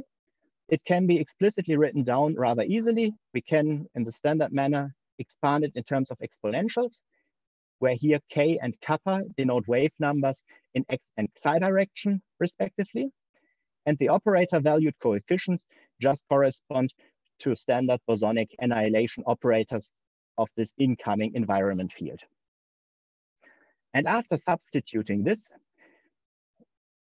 term back in here, it's relatively easy to show that the expression given down here for the vector potential is a particular solution of this full inhomogeneous wave equation. It has a form more or less the same as phi 0, except for a lengthy prefactor, which is part of this fraction here. And what one would usually do now is use this particular solution and add the general solution of the corresponding homogeneous problem. But those solutions are all exponentially damped in time. And therefore, if the system has been prepared sufficiently far in the past, they have already canceled away and do not contribute to our A field anymore. And therefore, this particular solution is somehow the full solution of our problem and just constitutes some steady state solution. And corresponding expressions can also be written down for all other field and momentum operators. And it can be shown rather easily that these operators automatically satisfy the bosonic canonical commutation relations if we just demand those BK kappa operators from here to be bosonic annihilators. And as another useful feature, these steady state solutions also diagonalize the system Hamiltonian. So after plugging them in, everything reduces to this simple form here, which is convenient for many applications, I assume. But in our case, it mainly implies that the vacuum with respect to this phi 0 field, so annihilated by those annihilation operators, is also the vacuum state of our full theory, and having a well-defined vacuum is the basic foundation for studying quantum vacuum phenomena. So having set up the model so far.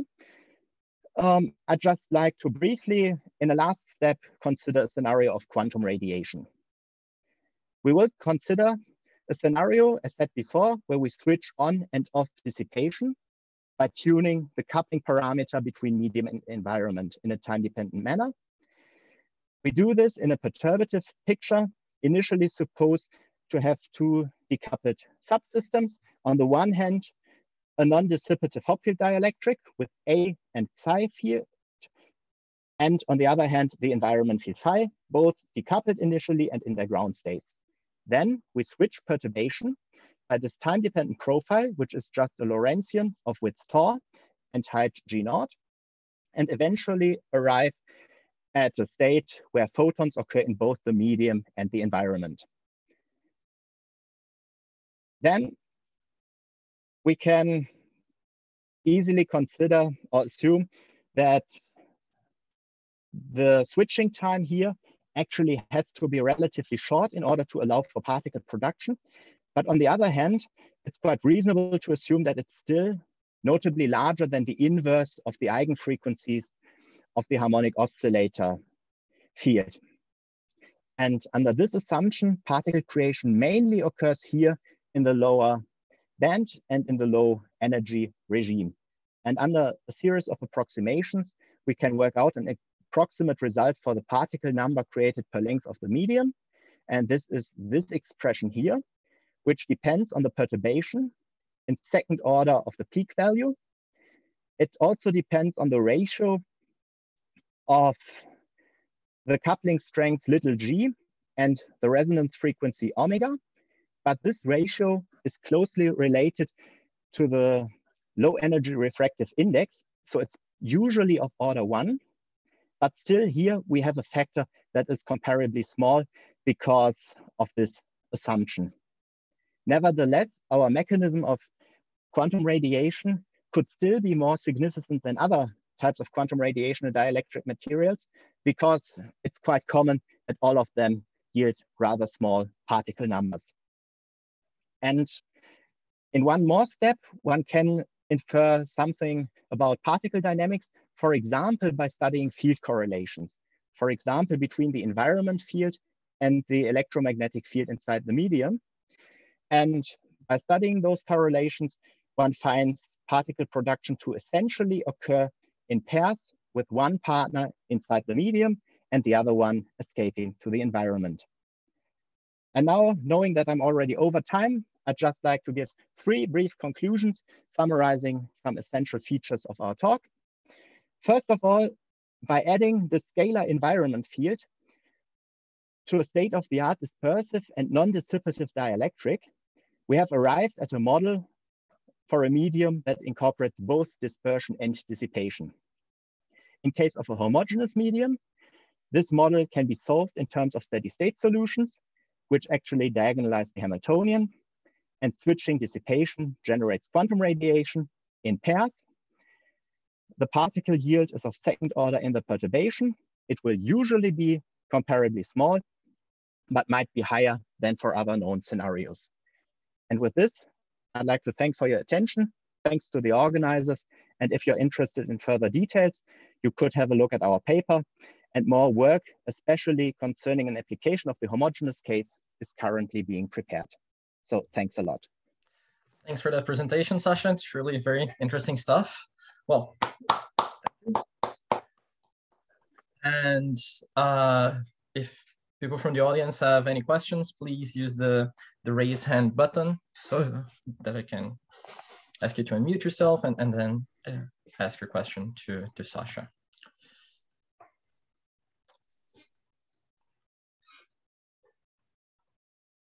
If you can find the raise hands button, it's enough to just raise hands and release your video. But if they're, yes, okay. So there's a question from Cisco. Hi. Yeah, thank you for that talk. I've been looking to implement similar things in one of the systems I'm working on. What exactly are the advantages of using an extra field to model the dissipation, and what are the consistency payoffs that you get from incorporating that structure, rather than just say, for instance, estimating the absorption or dissipation through the imaginary component of a permittivity, and setting up your quantization based on that? Essentially, in our system, we are able to set up the whole thing in a Lagrangian picture, which then can be quantized in a canonical framework. So we have some system parameters which are already time or space-time dependent in the model, and everything just goes through rather smoothly. And I'm not sure how exactly you would accomplish this by just using some effective functions. So you are considering some macroscopic framework, right? Yeah, I mean, there's nothing stopping me from just setting up a dispersive quantum field theory with some arbitrary dielectric function that tells me how my fields propagate and whatnot. And then, not saying that permittivity function comes from a field. It's a prescribed dispersion. I could set up a quantum field theory based on that. But what are really the regimes where I would need to care about modeling that the dissipation in that dispersion with a field on its own, or with a full bath of particles or oscillators or whatever? I'm not sure in which regimes exactly your approximation would break down. I think it's rather a question on how you want to model this kind of stuff. Historically, using this effective permittivity function essentially stems from this Huttner-Barnett approach, who actually did the whole calculation and derivation for a medium with those harmonic oscillators. And if you do this, you arrive at some rather lengthy expression, which you then somehow need to interpret as the dielectric permittivity of this medium. The drawback of this is that this lengthy expression for the permittivity is not really useful for later calculations. And for this reason, people have just replaced this function coming out of a medium by some effective function they assume to be empirically given. But if you now want to study time dependence of this function, so in principle, if you wanted to do this in a canonical framework, you should start from some model with a Lagrangian, with a Hamiltonian, and carry out this whole discussion.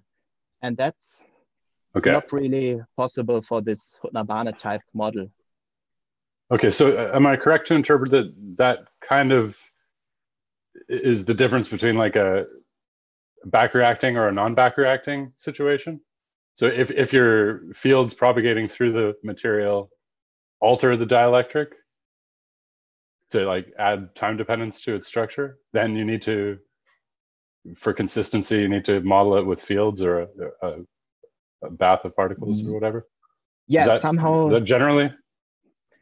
this should be the difference, because in your case, you probably don't have explicitly this matter field, you just have this permittivity function mainly. So yeah, obviously, in our case, you have all those effects somehow included in the theory. Of course, in the limitations of the model we make, but in principle, it's there, and you can extract the quantum dynamics if you're interested in, and eventually can solve the integrals or whatever's left. Okay. But you don't need additional assumptions.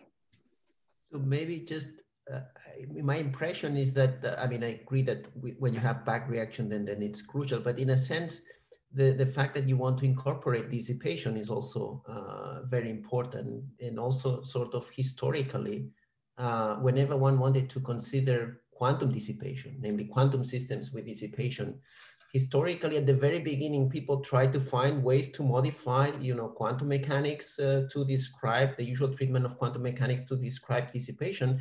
But then, there were inconsistencies and so on. And in the end, the lesson that was learned is that typically the best way to do that was that you actually consider a bigger closed quantum system that evolves unitarily, usual, and then you just then focus on a subsystem and then explain dissipation and so on, just because of the fact that you restrict it to a subsystem.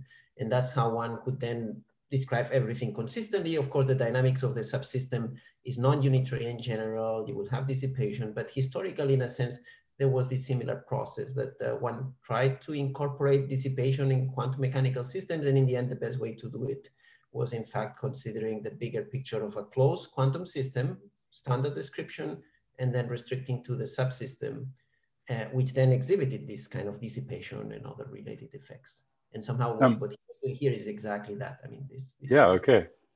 Maybe historically, could you possibly comment on historically, when were those inconsistencies really problematic? Because, I mean, if your dissipation is small, you can just incorporate an imaginary component of your dielectric function and see decay of your, for instance, optical fields or whatever. When do you get into trouble historically, like just in general? I mean, I think you can go back to, I would say, in the early 80s, you know, in a sense. For example, there was this work in the context of also superconductivity and trying to look at quantum phenomena in superconductors by Leggett. And so these Caldera-Leggett models that were some of these were this quantum Brownian motion that had already been investigated much earlier, but really there in some more detail, was really as a sort of trying to do in a more consistent way what others slightly before that were trying to do, this quantization of or incorporating dissipation in quantum mechanical systems. I don't know, you can try to trace back some of those references like Ambi-Gauker and some of those in the, I would say, in the very early 80s. Thank you for that. You're welcome. Thanks for the question, Cisco. And thanks for the answer, Sascha, and the comments, Albert. Are there any other questions from the audience? Okay, in that case, then let's thank Sascha again.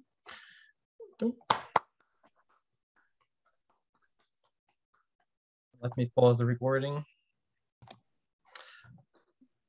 Now we head into the fourth contributed talk of this last session of the RQI-Online. So Stephane Virali is here from the Polytechnique Montréal, and he will be talking about how to probe quantum states of the electromagnetic field locally in space-time. So Stephane, sorry, please, the floor is yours. Sorry for that.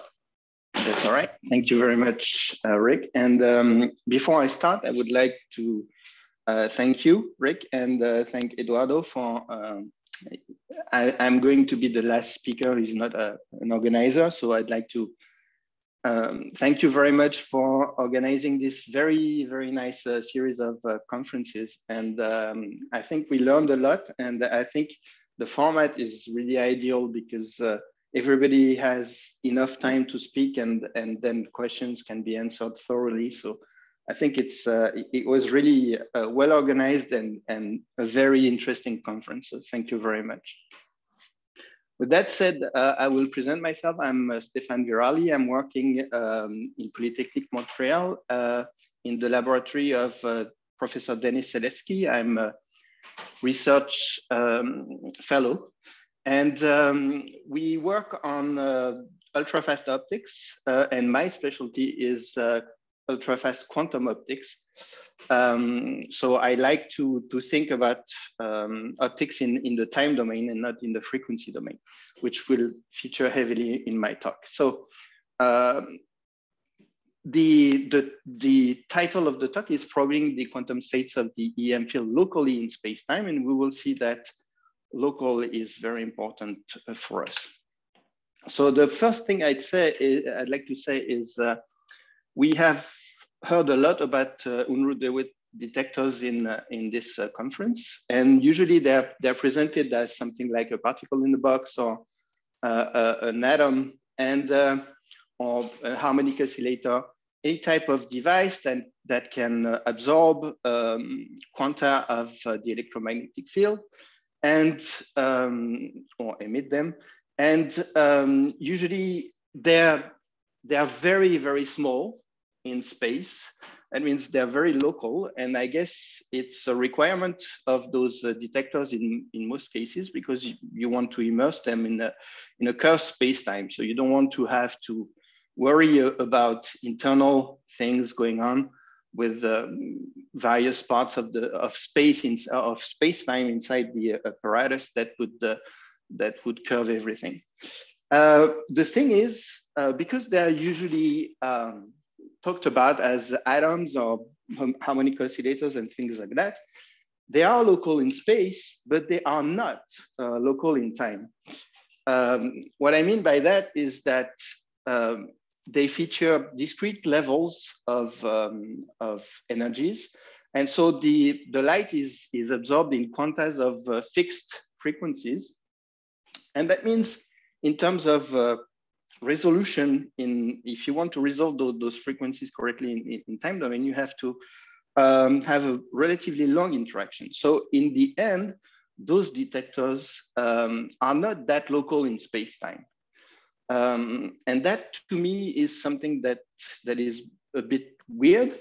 So I would like to instead introduce what I will call Unruh-de-Witt Fermi golden rule detector, something that is really local in space-time. That is, it's local in space as all those detectors are, but also it will also be local in time. And in order to do that, you have to abandon the idea of having a discrete set of energies. You have to go for something that is wideband. And of course, the ideal candidate in terms of theory would be graphene, for instance, because it has this direct point where any energy can be absorbed. So starting from 0 and going to infinity in principle. Of course, this is something that will never work because of dissipation and differences in indices of refraction and stuff like that. By the way, the talk before me was absolutely excellent. I would like very much to talk to those people. They have excellent things to say, I think. But if we want to model this wideband detector, we might not want to go to graphene. We might want to go to something a little bit more realistic with a gap. So maybe a semiconductor or something like that. It doesn't have to be that. We will see an example in a few moments. But the idea would be maybe there's a gap, and also there has to be a cutoff in high frequencies. But the idea is that instead of having omega in discrete levels, we want to have a continuum. And that will really ensure that we are local in space and in time. And instead of having those discrete levels, we want to have that continuum. Before I continue onto the topic that I will present you afterwards, which is that we have a solution for this problem, I'd like to also add a word on the observables that are usually taken into account in those systems. So most of the time we hear about a system that absorbs, for instance, a photon. So this is well described by Glauber as an absorption event will produce a set of finite states. So we'll couple the initial state to final states, and it's the sum of all those contributions that we must take into account to get the final probability of having an absorption. And if you think that the number of final states is large enough that it's almost like the identity, you get to this expression, which means that basically an absorption event is the measurement of that observable or A dagger A, which is an observable because it's Hermitian. And that's why we usually talk about numbers of photons in terms of this observable. Of course, there are other mechanisms that we can take into account, and it's been seen already in the literature, of course. We can instead think about something that would be stimulated emission. So it would be the reverse, and it would lead to a term A dagger. And this has the particularity that it's A dagger A plus 1. So it means that this phenomenon can be induced actually by the vacuum. So it's already a distinction with the absorption case. And I think if you want to really measure everything in the electric field, you have to measure all those terms and not just, for instance, absorption. You really have to take into account A and A dagger. And there's a nice candidate for that, which is the so-called quadratures of the electric field. So A dagger plus A and A dagger minus A. And they're usually thought about in terms of experiment as stemming from homodyne detection. So you mix a local oscillator with your field, and you can measure directly one of those quadratures or both of them if you change the phase. And the problem is that now we're talking about time domain, and homodyne detection with that local oscillator, which is a single frequency, is not a good picture. So the question is, what do you do when you want to measure those quadratures locally in time? And this is a shameless plug to a PRA that I wrote in 2019. I will just give you the gist of it. I don't want to go too heavily into the details because I want you to read the paper. But the idea is that the Hamiltonian is only proportional to the number plus one operator in frequency domain. In time domain, it's not true because you usually, the Hamiltonian is really measuring the E and B field, and you measure the energy by adding the squares of those fields. But of course, you have those square root of h bar omega inside of the integrals. So it's not the same thing as the quadratures, which are really A dagger A plus A dagger, which are Q squared plus P squared and not E squared and B squared. They don't have those square root of h bar omega in them. And so they're not exactly the same objects. And they're not proportional to one another. So you cannot have a proportionality, a direct proportionality between h and the number, if you want, in time domain. So if you go a little bit further in the analysis, you will realize that the real quadratures in time domain can be obtained by transforms of the electric field, for instance, or the B field. But those transforms are non-causal. So there's a non-causal relation between the observables of electric field and the B field with respect to the quadratures. In addition, if you want to think about quadratures in the more larger scheme of things, the idea is that you replace the quadratures by a pair of Hilbert observables. So P and Q are Hilbert transform of one another, which is also, Hilbert transform is also a non-causal transform. So it's an interesting feature.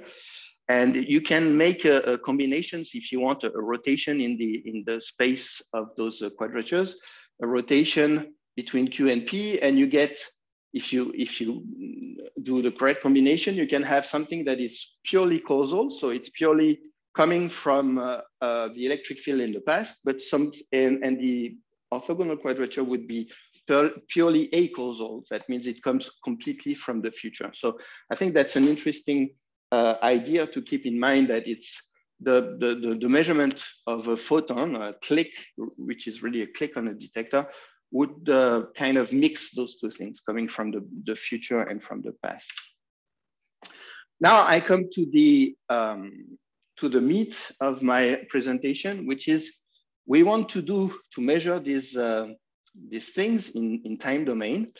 And we have a perfect candidate for this. And it was actually introduced in this conference, well, in the Australian part of this conference by Sho Onwe in, maybe it was February or March, I don't remember exactly.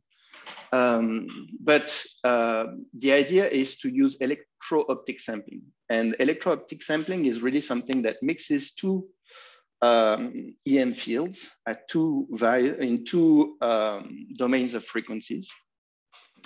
And one is the one under study. So for instance, in general, so far we've been able to measure terahertz fields.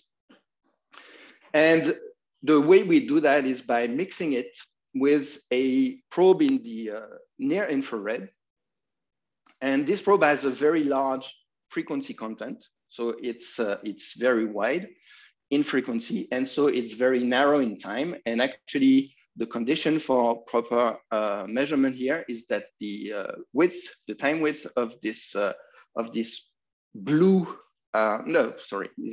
green pulse has to be less than half of a wavelength of the field that you're studying. So the idea is you mix them in a nonlinear crystal, and that changes slightly the polarization state of the probe, the green pulse, and then you do detection in an ellipsometric apparatus, and you can measure directly the electric field of the terahertz field. In addition, it is really something that is local in space and time, because you can focus tightly, and you can have a thin crystal, and of course you have this very thin slice of time that is probed by the near infrared pulse. So everything is really tight in space and time. It's a small space-time volume, and this has also very good. It helps a lot because the fluctuations of the electric field, even in the vacuum, are proportional to the inverse of the space-time volume, or actually the square root of the space-time volume. So if you have a very, very tight and very small space-time volume, you have a lot of fluctuations. And that's what enabled a group in Constance, from which Dennis, the professor I work for, stems from. They published this very nice paper about the measurement of the fluctuations of the EM field, of the EM vacuum. So I urge you to read also that paper. So now, if we talk about the observables of this E field, of the EOS, it's the E field. So it has two parts. One part is the absorption part, and the other part would be the creation part. And they stem from two different phenomena inside the crystal. One is difference frequency generation, where you absorb a photon of the probe, and then you create a photon of the probe at a slightly smaller frequency, and also a photon in the field that you're studying, and some frequency generation, which is the opposite. So those represent the two parts of the field, and they are both playing a role in EOS, which is a great thing. The only problem, yes, thank you very much. So the problem we have is that EOS is very hard to perform. And it's hard to perform, first of all, because you have to have the right conditions. You have to be able to generate those very short pulses. And this already takes a lot of know-how. But also because if you want to measure things like the vacuum, the quantum vacuum, you really have to work very hard to figure out the signal from the noise. And this is an example taken from that very same paper, where it shows the difference between the before and after, if you want, with and without a signal, with and without the vacuum. It's difficult to think about the fact that there's no vacuum, but there's a way to do that by expanding the space-time volume so as to remove the fluctuations of the vacuum. So basically the idea is that there's a difference between with and without those fluctuations, but this difference is very, very small. It's about 4 or 5% of the total noise that you see. So it's very difficult to extract. So we want to do something a little bit easier.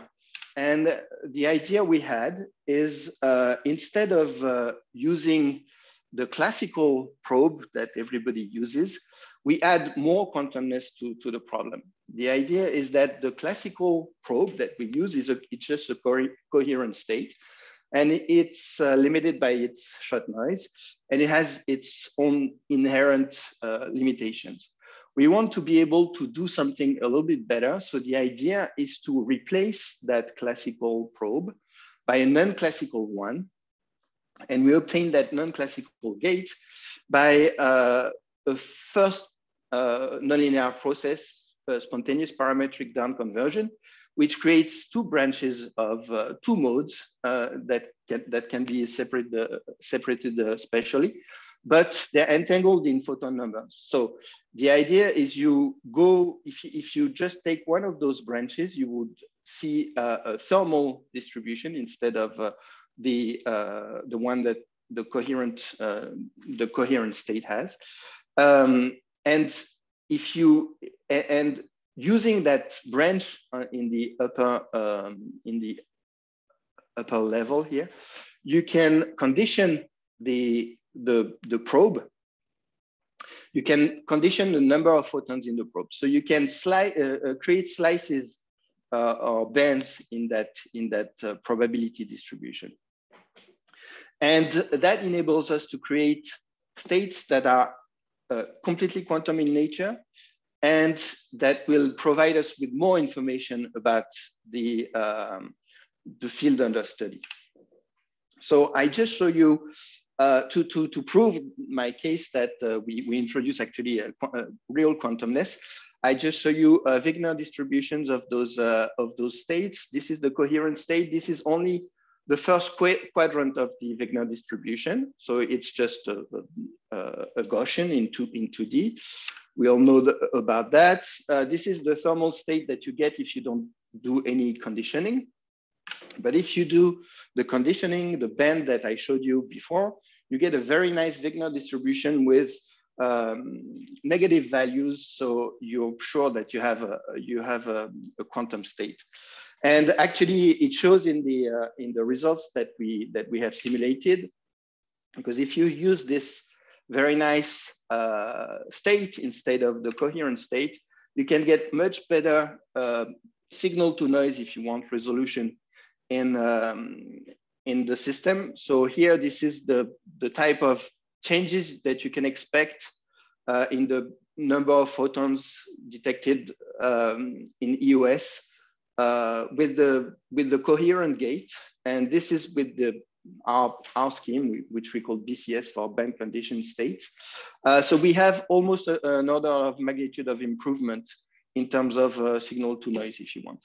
And that enables us to consider other things than just the vacuum. We can consider cat states, and we have very neat features that we can probe with our new states. In particular, what we can do, and this will be my last slides, what we can do is decouple all the moments of the distribution of the electric field. And in the final curve that we get, we have different susceptibilities to all those different moments of the distribution of the electric field. So we can separate them very nicely with different schemes. For instance, this one takes a low band and a high band, and it has these very peculiar shapes. And we can reconstruct the full statistics or as much as we can of the statistics of the electric field and not just the first or second moment. So we truly think that with this we can expand the measurements to things that are not as simple, if I can say, as the vacuum, but more complicated states like a cat state. With that, I would like to thank you very much again for your attention, and I'm open to your questions. Thank you, Stephane, for this very nice presentation. Also, let me use this opportunity to thank you for your kind words in the beginning. We really appreciate Welcome. that the conference being enjoyable. Yes. All right, so if you have any questions for Stephane, please use the raise hand button so that I can give you the board.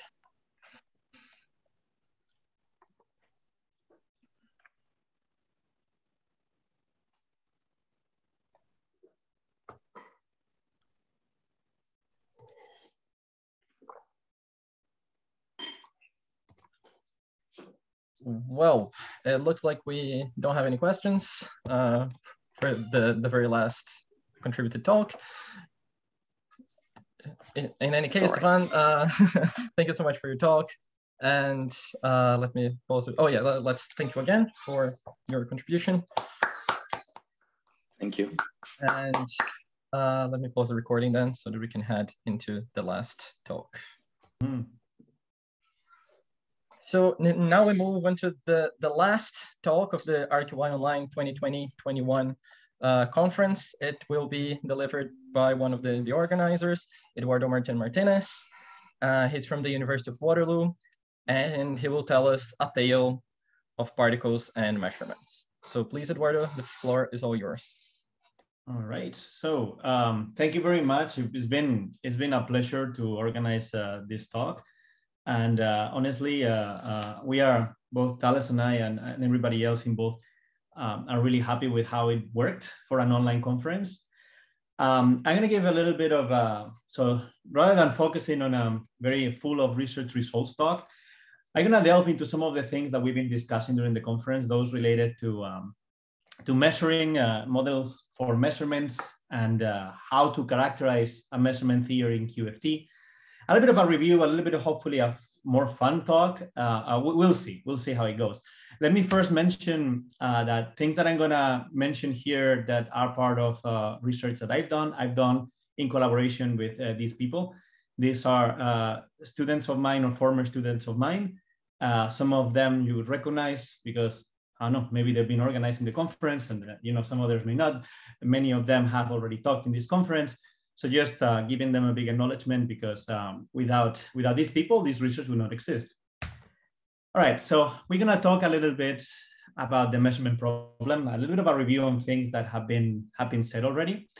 And of course, emphasizing that the measurement problem in quantum mechanics, even without talking about relativity, is still an open problem.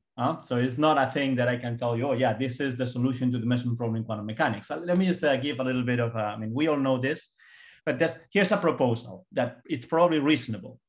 At least some measurements can give values, right? For example, you measure a physical quantity, you expect to get a value, let's say 42, that you can write somewhere on a notepad. Okay, an experimentalist can store that data. In quantum mechanics, we model the measurements that give and how they update, right, the state of the system that give you a definite value of an observables with idealized measurements. Idealized measurements of non-degenerate observables update the states through a rank 1 projector on the spectrum of the measured observables. Okay, this is the textbook rule, Luder's rule for the update of states. But then what about, how does that work? I mean, when I talk here about quantum to classical, I don't mean how classicality emerges out of a very macroscopic system. I mean, I have a probability distribution that is intrinsically probabilistic, doesn't come from a hidden variable theory. I make a measurement and now I know for sure that I have a definite value. That's what I mean. And how do we interpret this? Well, here's the thing. If you're not into foundations, you can just not care and still become very rich and famous in physics. That's not going to stop you. So it's okay for many people. Again, re-emphasizing, still an open problem. Things get a little bit worse, as we have heard here when we talk about QFT, right? Relativity makes it tougher. So maybe we want to measure localized observables of a quantum field, say the electric field in my room during the duration of my talk. That seems like a reasonable thing to measure. And if you measure it, it's not unthinkable that you get a definite reading, like say 42 volts per meter. That is a reasonable reading. Cool. Question here is, can you become rich and famous just doing idealized measurements in QFT? Well, one of the things we've discussed is that Raphael Sorkin told us in the 90s, there seems to be a problem. I mean, I'm not going to delve into the abstract. Let me just illustrate with the two examples that Raphael Sorkin gives. He first says, okay, think of a 2-qubit system and consider a state like that one, 0A, 0B. Okay. Then Sorkin says, okay, perform a local unitary on A, and then after that, make an idealized Bell measurements projecting on that Bell state that you see there. Then Sorkin says, well, the expectation of observables, local observables on B, gain information about the unitary performed on A. And then probably many people would say, well, I'm not surprised, right? Because you're doing a non-local measurement. The measurement is non-local. You're projecting over something non-local. So of course, I mean, you're doing some non-local operation there. Then Raphael Sorkin said, okay, now consider a state of a quantum field, some state rho of a quantum field, then perform a local unitary on a field observable localized around A, then do an idealized non-local projective measurement on a horizontal slice of space-time, and then the expectation of local observables on B, gain information about the unitary on A. There's a problem. And if you look naively at it, you say, okay, maybe the problem is that this projection is very non-local, right? I mean, that is enabling superluminal signaling. Can we solve this issue by disallowing two non-local kinds of measurements? So even though maybe that's something that can be suggested by reading the paper, the fact is that no. I mean, this has been discussed lengthily, and there's this paper called Impossible Measurements Revisited that I totally recommend you read, where they discuss that no, this problem of impossible measurements you get even if you localize your projective measurements. So there's a problem with idealized measurements, though the operational way of describing, even if the measurement problem is not resolved in quantum mechanics, the operational way of treating it is not good for QFT. So how do we proceed? Because people doing quantum optics do measurements all the time, and they update states like that. And what's the deal with it? So what's going on? So let me take a step back and ask something that Jose Polo mentioned already in the talk. What are the features that I want for a measurement theory in QFT? If I want a measurement theory, what do I have to demand? Well, I want it to be capable of producing definite values. I want to be able to write down in my notepad a 42, for example. So I want to be single shot. I want to allow for single shot measurements that give me a value. I want an update rule. By that, I mean, I need to know what happens to the measure system after the measure is performed, so that there's compatibility with future measurements. Okay, that's the reason why the Luder's rule was introduced, like the projective measurement rule was introduced, because you need to make measurements in the future consistent with measurements in the past. So we need an update rule. Now, of course, we need it to be consistent with the theory. And if this is a QFT, we need to be consistent with the relativistic aspect of the theory. For example, causality. Not only, but that's an example. And of course, we want it to be modeling realistic measurements. We want whatever the measurement theory is, we want it to be able to say, okay, this is what this experimentalist is doing, and this is modeled by this. We need a relationship between what an experimenter does and the value and the theoretical treatment of that measurement. So is there an alternative to idealized measurements? Well, we've seen several. We've seen Chris Fuster and Max Rueb and talking about the Fuster-Verge formalism framework, if you want. And we've also seen in this conference particle detectors all the time. There have been many talks that use particle detectors. Let's look at the particle detector approach before going back to maybe more general discussions. So let's have some fun.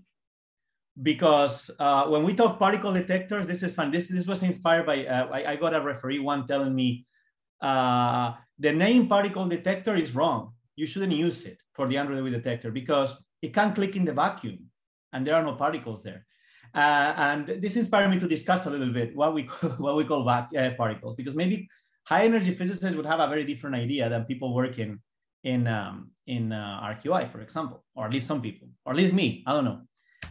So let's see. I'm gonna talk about. So there's of course this old paper by David Malamud. It's called "In Defense of Dogma." What a title for a scientific article! But there's a reason why that title is there. So it's why there cannot be a relativistic quantum mechanics of localizable particles. It's one of the first relevant papers to the questions that I'm asking here of what is a particle. Basically, it's proven that a relativistic quantum mechanics is inconsistent. You cannot be localized, you cannot be relativistic, and you cannot be quantum mechanical, the three at the same time. But let me go to a more fun, maybe, paper to read. Totally recommend. This is Willis Lamb, that you may know from many things. Willis Lamb is, you know that everybody knows the Lamb shift. Lamb had won the Nobel Prize in 1955, talking about atomic spectra. I mean, Lamb certainly is somebody to ask about atoms and matter and the light-matter interaction and see what he thinks. And he also did a lot of work in the foundations of QFT and the light-matter interaction. So he's got this paper in 1991 called Antiphoton. So the paper has an abstract that is long. We're going to read it slowly, okay? We're going to read it phrase by phrase. So he starts the abstract saying, it should be apparent from the title of this article that the author does not like the use of the word photon, which dates from 1926. In his view, there is no such thing as a photon. Then he says, only a comedy of errors and historical accidents led to its popularity among physicists and optical scientists. I admit that the word is short and convenient. Its use is also habit forming. Similarly, then he talks, one might find it convenient to speak of the ether or vacuum to stand for empty space, even if no such thing existed. There are very good substitute words for photon, e.g. radiation or light, and for photonics, e.g. optics or quantum optics. Similar objections are possible to the use of the word phonon, which dates from 1932. And this is the important bit. Electron, neutrinos of finite rest mass, helium atoms or helium atoms can, under suitable conditions, be considered to be particles, since their theories then have viable non-relativistic and non-quantum limits. And this is what I want to insist. The rest of the abstract basically talks about what it's going to do in the paper, but this is the key point. In order to be able to talk about something that has some localization, in the sense of what we expect from a particle, something that is localized in some way, it is important that we have non-relativistic and non-quantum limits. Of course, the electromagnetic field doesn't have a non-relativistic limit. Just for fun, this is from the same paper. Lamb was really giving it all. That summary, it says, it's high time to give up the use of the word photon and of a bad concept which we should be a century old. Radiation does not consist of particles, and the classical, i.e. non-quantum limit of the quantum theory of radiation is described by Maxwell's equations for the electromagnetic fields, which do not involve particles. Talking about radiation in terms of particles is like using such a ubiquitous phrase as, you know, or I mean, which are very much to be heard in some cultures. For a friend of Charlie Brown, it might serve as a kind of security blanket. So totally recommend that you read this paper. Very, very interesting, but certainly it's pointing out something, that the notion of particle is not a notion that it's well defined when we want to operate with relativity and quantum theory. Now we go to Bilandru and Wald, both told us. Bilandru tells us every day, every time. And they wrote a 1984 paper with Wald, very nice paper to read, about accelerated detectors and this notion of Rindler quanta and so on. Well, the thesis that we take when we use the particle detector approach is saying particles are what particle detectors detect. And what are particle detectors? Particle detectors are non-relativistic quantum systems that can couple locally to the field with some features that we demand from them. But that's what we're going to call particle detectors. See, I mean, that's the way we measure quantum fields. We don't measure quantum fields out of just getting projectors on observables of the field. We do couple our retinas in our eyes. We couple our photodetectors. The LHC has sensors that couple to the electromagnetic field and CCDs, and those are the ones that carry out the measurements on quantum fields. So whether you like it or not, it's a well-defined way of defining the notion of particle. Now, we've seen a lot about the Andrew DeWitt detector model. I'm not going to talk much about it.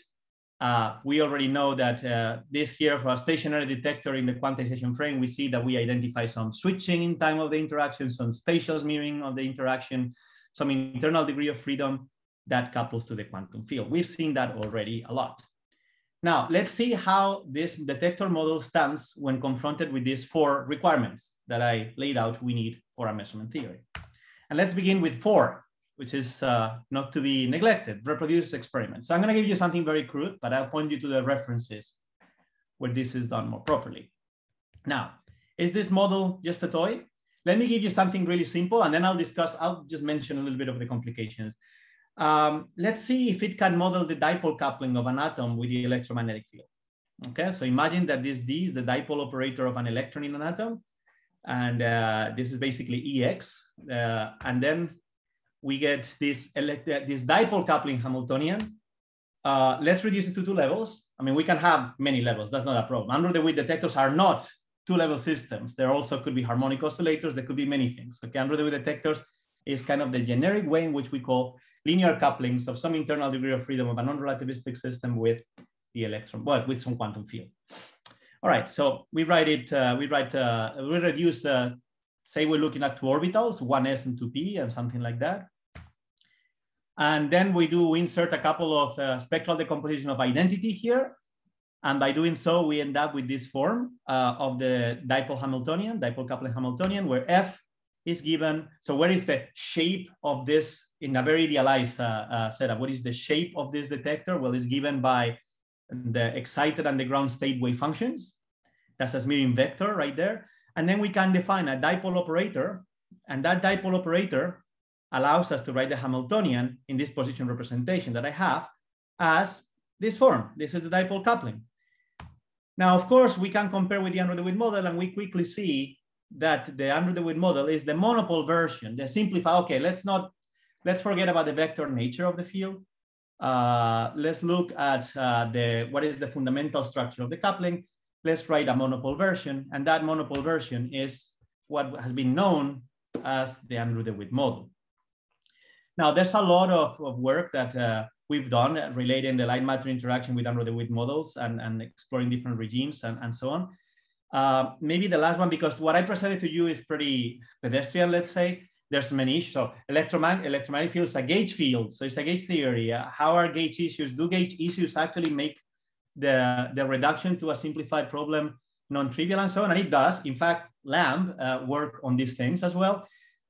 Here's some, if you want to read the latest one, that would give you a good summary. The latest one looks into all these issues that I'm just kind of sweeping under the carpet in order to tell you that the under the width model, it is reproducing the light matter interaction. But I'm going to make that claim. The under the width model captures all the fundamental features of the light matter interaction.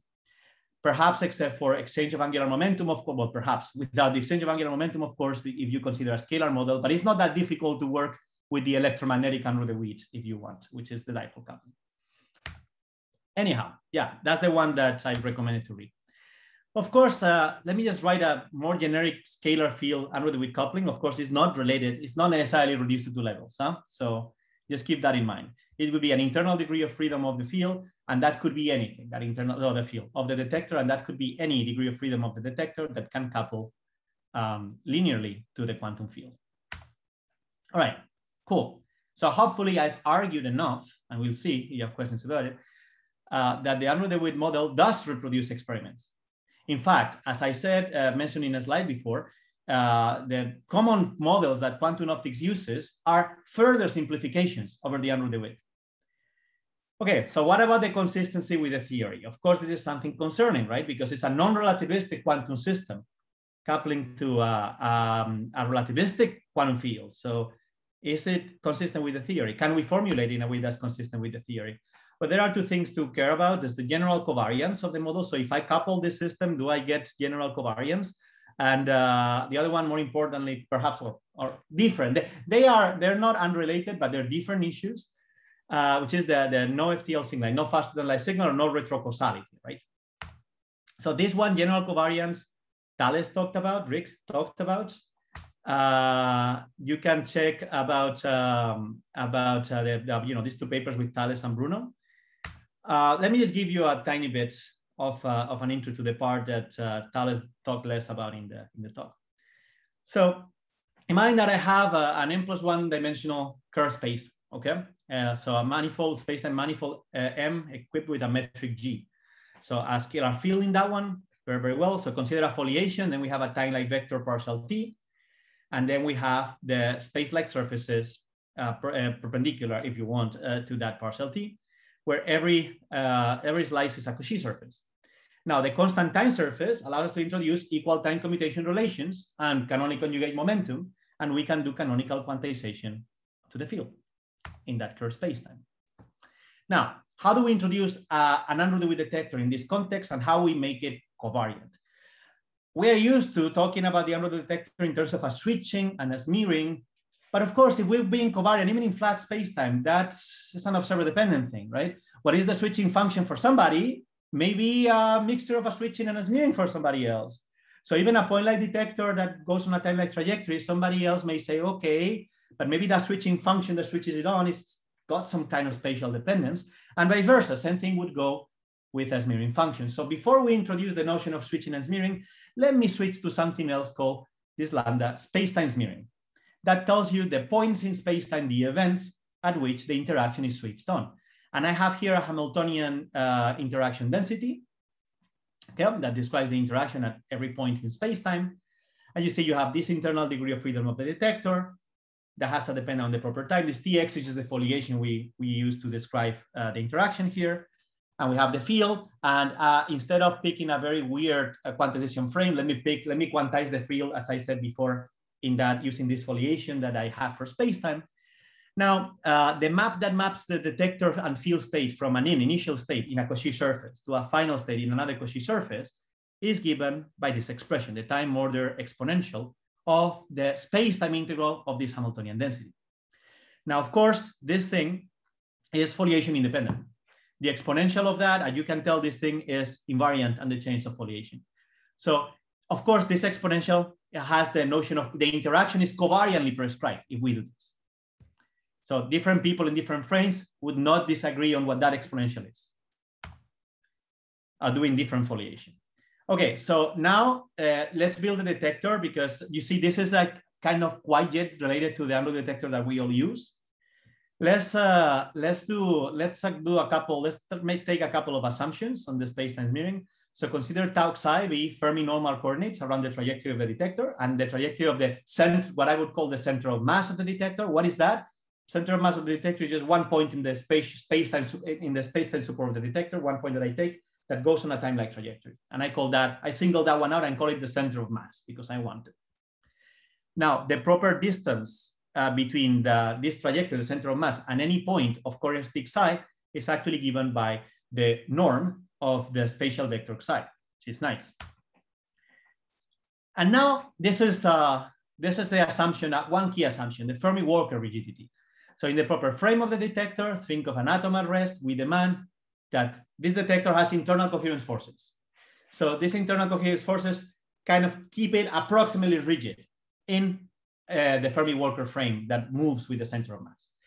And in that frame in particular is the frame that we demand that the space-time smearing can be decomposed as a product of a switching function and a smearing function. So what we're saying with this detector is like, there is a privileged frame, which is the comoving frame of the detector, in which somebody can control the interaction. I know how long I've been interacting, and I know how big I am as looked by myself. I don't care what the world says.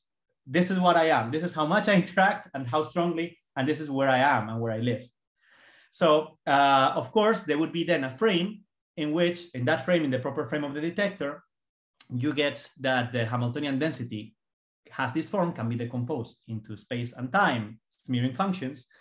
And that is related to the way we usually set up the Andrew detector. Of course, to get the Hamiltonian, and this is important, the Andrew DeWitt Hamiltonian, with respect to different time parameters, we just need to integrate, you just need to make a foliation in the new, consistent with the new parameters.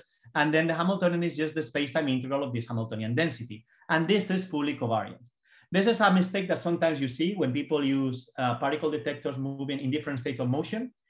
Because of course, if I have two detectors that move in different states of motion, when I give you the Hamiltonian of one of them in its proper frame and the Hamiltonian of one of them in its proper frame, well, they don't share a common proper frame, the two center of masses. So if you want to write the Hamiltonian consistently, you have to pick one time parameter and integrate the Hamiltonian densities with respect to the space-time in the space in the foliation corresponding to the one that you pick for describing the system. And that means that no, the total interaction Hamiltonian is not the sum of the two interaction Hamiltonians. They will be, if they're point-like detectors, redshift factors of difference. If you have funny spacetimes and distributions, well, the differences are wild, are actually more different. So that's something to keep in mind that most people do write, but sometimes you see it, that people consider detectors in different states of motion, so just write the sum of the two Hamiltonians. Well, something to be careful about if you care about relativity. And that changes the predictions a lot, of course. Anyway, so the Hamiltonian generated translations with respect to the center of mass proper time, we can pick this T prime to be tau, has this form. And this is the generalization to arbitrary spacetimes and trajectories of the Andrew Witt model that we know. Okay, it's got this common, this known form, if you want, only in the center of mass frame, in the Fermi-Walker frame that goes in the trajectory of the center of mass of the detector. All right. So the nice thing, though, is that the unitary operator that is the exponential of that is coordinate transformation invariant. So this thing, yeah, the predictions that you get, the time evolution operator, if there were no time ordering here, is the same for any foliations, for any frame. Everybody would agree that the predictions of the Andrew detector are the same. As Thales told us, though, time ordering messes that up when the detector is smeared. I'm not gonna get into it because Thales talked about it, but basically the notion of time ordering would yield different results in different frames at second or, well, in the U2, second order Dyson expansion contribution to time evolution. Not gonna get, again, just mention it, not gonna get into it. Thales went well in detail on this, but let's do observations on that result. So in general, if the Hamiltonian density, the interaction Hamiltonian density between the detector and the field is microcausal, then the notion of time ordering is unambiguous and there's no problem, everything in the model is covariant. So this is the case if we were to couple two quantum fields, and therefore is the case for the Fuster-Birch framework, and also the case in high energy physics.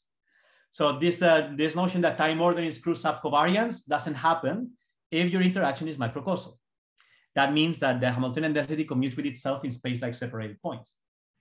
Now, this is also the case for point-like Andrew Witt detectors. Even if it's a non-relativistic system, if it's a point-like Andrew Witt detector, it is microcausal. The whole thing is covariant. Now, problems of covariance, of course, appear when the detectors are smeared. It makes sense, right? You have a degree of freedom that is seen at the same time, space-like separated points along a world tube. So it is a non-local coupling. So, but the second observation that Thales told us is that if the initial state of the detector is one of the typical ones that are common to use for good reasons, if it commutes with the free Hamiltonian of the detector, then there's no covariance violations as second order in perturbation theory, which tends to be the leading order for many effects. Wonderful. Even more so, if the field state is Gaussian with 0-1 point function, so say a thermal state or most vacua, then the violations of covariance start at fourth order, not even a third order. And fourth observation, in any other case, when you get those violations, if your Andrew Witt detector motion is not extreme and curvature of spacetime is not extreme, then the predictions are going to be, and of course, you're not considering frames that are too extreme, so you have access to a finite number of frames that make sense, like your lab frame or somebody going really fast, but somebody that you can talk to, then the predictions are very approximately covariant, and the amount of violation of covariant is under control. We can perturbatively expand and have it under control. So it's not crazy, it's not, we cannot trust it because it's not covariant. No, we can separate the covariant part and control the covariance violations that appear. So that is what Thales told us. Thank you, Thales, for that, much better than I did. So the argument that I'm making after all this, I'm going to make the argument that covariance is all right with the Andrew Witt model. Covariance can be, you can be careful with the Andrew Witt model and treat it covariantly. What about FTL signaling? Again, people have talked about it. So we can talk about if two detectors can superluminally signal. Well, again, no, microcausality of the field implies no FTL signaling between mirror detectors. But then you can ask whether you have a problem like the impossible measurements. What if I have smear detectors? So point light detectors are fine with FTL, no FTL signaling or retrocausality. But what about when we allow the detectors to be smeared in the same way that the impossible measurements revisited was talking about projective measurements? Well, in that case, as Jose de Ramon, people, by the way, talked about in his talk, the violations of causality because of smearing are under control. In particular, same arguments. They don't affect leading order in perturbation theory, and you can actually, they're related to the size of the detector, the subparameter of control, and only in the regimes where you actually shouldn't use a detector, as in like for times smaller than the light crossing time of the detector and things like that, you get these issues. So FTL signaling, not a problem at all for point light camera with detectors, under control for smear detectors. I added here something that maybe Max will ask, I don't know. I also added a non-singular if careful enough. And also saying that the Android detector is non-singular if careful enough. I'm not gonna get into that. We can discuss it at the end if there are questions. All right, so I discussed the consistency with the theory, and I argue that, yeah, it doesn't have the problem that projective measurements had, okay? What about capable of producing definite values and giving an update rule? And again, one of the talks of the people that talk about this stuff in the conference, Jose Polo said, well, yeah, there's an update rule. So if we do an update rule, we get the Android detector, couples to the field. After it's coupled to the field, we measure the Android detector in the usual way. We do an idealized measurement of the detector if I'm going to get a number 42 out of the outcome of measuring the detector. And that induces an update rule on the field that respects causality. Wonderful. So there is a way to extract this classical information, which is the outcome of a measurement on the detector, without doing something weird to the field and violating doing all the problems that we had with the impossible measurements, with projective measurements directly on the field. The POVM on the field that is induced by the PVM on the detector, it's okay with the relativistic nature of the theory. So before moving to the next step, I would like to argue here that the detector model, the Android detector model, it's okay. I'm not saying it's the final model fully fundamental, but it's a good model to implement measurements in QFT. Now, let's talk about something. It's a paper in preparation. I mean, not going to talk about much about this. It's just a little bit of philosophy to discuss, maybe to make it fun, about something that we can call the relativistic cut. This is, by the way, with Bruno and Dan Grimmer. Now, let's talk about it. How do experimentalists get their numbers? Okay, so here's the thing. We have a fundamental problem, right? In the sense that we don't know really how to do measurements in quantum fields. We know that the usual approach in quantum mechanics does not work. So there is no consistent way of relativistically extract information from a quantum field unless you actually do measurements to something that's non-relativistic. So let me put it like this. Where along the process, if we decide so, we stop modeling the intermediary system as relativistic, as in, okay, we have a system that is a quantum field, a detector that couples. What do I mean by stop modeling as relativistic? I mean, well, of course, I'm not saying that quantum fields are not the fundamental objects. Of course I say that. Yeah, I believe that. Quantum fields are the fundamental objects. However, it's not true that to describe the notepad and my pen when I write the number 42, I need relativity for that description. It would be a bit foolish to go to an engineer, you know, I don't know, building an engine and tell them, oh, that engine is not going to work because relativity. They're going to laugh at you. Similarly, we assume that there should be a point in which it's okay to relax the assumption that the system is relativistic. So of course, what we're doing when we pick the Andrew DeWitt model is saying, well, it's at the level of the particle detector. We have an object that could be a hydrogen atom that couples to the field. And I'm going to relax the assumption that this system is relativistic. So at some point, you know, the measurement data is written down in our effectively classical and effective non-relativistic notepads. We are justified in taking a relativistic cut somewhere. The Andrew DeWitt model just makes it concrete. It says, okay, we're going to take it at the level of the measurer of the field. So Why so? And why I'm going to argue that it's strong, actually. Well, we have, again, strong theorems telling us that it's not okay to do updates on the field without intermediary systems. And also bound states in QFT, somebody would say, well, but atoms also emerge from QFT, right? I mean, atoms in the end would appear, would happen in quantum field theory. Yeah, but bound states in QFT are arguably intractable. They're very difficult to deal with. Even if all physical systems are to be described by QFT, one must take a relativistic cut somewhere if you want to model the measurements. Otherwise, we would have no way to solve this relativistic quantum measurement problem, because we know that if it's all quantum fields, we have these problems of violations of causality. We use the usual measurement theory formalism. Sorkin argues in different ways. Sorkin would say that maybe we should go with consistent histories, but that's a completely different history if you want. I would say that there is indeed a measurement theory that can be built out of underwood detectors, not just as some tool that allow us to take measurements, but as something a little bit more way of treating fundamentally the measurement theory of QFT. Now, I'm going to quote here Chris Fuster in his talk that said, you see, because the Fuster-verse formalism is extremely elegant. I love it. It's an amazing way of doing measurements. The only assumptions in the Fuster-verse formalism are the axioms of QFT. Nobody can argue against them. But of course, the problem with that is that the detector model, the detector system, is actually modeled as a quantum field itself. So there is an assumption that somebody somewhere would be able to extract information from that measurement, measurement apparatus quantum field. So someone somewhere knows how to measure something. This is what the under-the-hood detector is kind of addressing. Yes, we know atomic physicists have been doing this for a long, long time. And these people couple to the electromagnetic fields and can measure the states of the atom.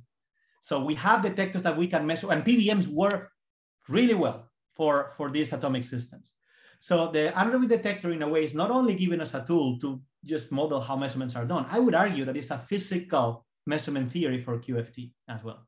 Yeah, not saying anything bad about the Fuster-verse formalism. It's great. It's just not solving, I would claim, not solving the quantum measurement problem in the sense that it's just prolonging the relativistic cut somewhere else, right? This is an analogy to the Heisenberg cut for the, for the usual measurement problem. Anyway, just to summarize, before I don't want to make this long, again, it's a bit of a brief summary of this discussion about measurements, foundations in RQI related to measuring quantum fields. Particle detectors are non-relativistic quantum systems. Idealized measurements on the detector after decoupling, definite values. The update rule is respectful with causality. So particle detectors are realistic ways also of modeling the measurement of quantum fields, reproduce experiments, they reproduce quantum optics models. Singularity, covariance, and causality of the models is well under control or not even a problem, depending on what you're working with. If one can tolerate restrictions of the regimes of applicability, of course, because there are no atoms if in times that are below the Light-crossing time of the atom, right? In the sense that the electron needs to know that there's something there. If we allow that there may be some limits to what we can measure in that sense, then we have a valid measurement theory with all undesired effects controlled, characterized, and under a threshold. Outside of those regimes, of course, maybe it doesn't even make sense to talk about localized measurements, I would argue, because what is it that makes a localized measurement below the regimes where an atom can exist? How do we do that? Well, something to talk about, right? Anyway, I think that's it for the talk. So I'm going to just let you ask questions if you have any. And then maybe I'll say a couple of things about the conference. Thank you. Thank you, Edu, for this very fun talk. All right, so if anyone has any questions regarding this talk, before we actually say some words to end the conference, please. Yes, okay. Already see a question from Rob, so please. Hello, Rob. Yeah. Hi, Eduardo. Yeah, very entertaining and interesting. But what I would question, in view of some of the things we've heard, is the statement that particle detectors are non-relativistic. because we had 2 talks, well, or you could say more than 2 in the meeting, where people are using light as detectors in these analog systems, Sho Ono, Bill Unruh. So those are not non-relativistic systems. How would you respond to that? Okay, I would say that in the end, while light in itself, of course, this is kind of, we're using a field to detect a field, I agree. But in the end, you have to measure that light. So that laser will be hanging somewhere and you have a photo detector somewhere. That would be the non-relativistic bit. So sorry, it's putting the relativistic cut later on in the measurement theory. So sure, yeah, it's light that does it, but then that light has to be measured somehow, right? And that is where the so you're going to say ultimately there's going to be a non-relativistic cut someplace. I would argue that, yes, I would argue that. Okay. I see Chris has a hand up. Looking forward to it. Yes. Okay. Am I invited? So, yeah. Yes, of okay. course. Sorry, I was looking for the button. Thanks. So I'm going to pick up on this non-relativistic cut because I don't agree. Go ahead. You have a notepad, okay? And you want to write down your result on that, and you call this a non-relativistic pad of paper. But we know that if you raise that 2 centimeters in the air, there's a relativistic time dilation effect, which is measurable by experiment. So I really dispute the idea that there is such a thing as a non-relativistic cut. We live in a relativistic world. The laws of physics are relativistic as far as we have yet probed them. So I do not think this cut exists except as a convenient means of description, where of course, if I want to throw a ball across the backyard, I use Newtonian mechanics, of course, but I don't think that as a matter of principle, there is such a thing as a non-relativistic cut. All right, so Chris, let me say first that I agree with what you said. And let me give you I don't want to convey the wrong idea. I'm not saying there's a fundamental relativistic cut. I'm saying that there are 2 things in tension here. Well, let me first go on the argument you made. I agree. What I mean by a relativistic, a system that is what I have here, right? Right. I'm not saying the systems are fundamentally non-relativistic when we place a relativistic cut. I'm saying that I call a non-relativistic system not one that doesn't have relativity in its guts. I mean it one that I don't need relativity to fully describe the physics that I'm seeing from it. For example, throwing a ball in a park is a problem that is fully solvable within Newtonian mechanics with no relativistic considerations. Now, the thing that I'm pointing out is that there's a tension here. There's a tension between being able to have a measurement theory in fully relativistic descriptions of the world and the fact that we can actually carry measurements in a lab. And one way of reconciling that is assuming that, well, my lab, at some point, there's some system in my lab that will eventually translate into a number, the measurement I'm doing, for which I don't really need relativistic theory to describe it. And therefore, because relativistic aspects can be neglected, all those problems that come from the fact that I cannot measure a relativistic system would not be relevant anymore. So the relativistic cut is what point in my chain of modeling my experiments I ditch relativistic considerations and I use the usual quantum measurement theory to measure those systems in my lab.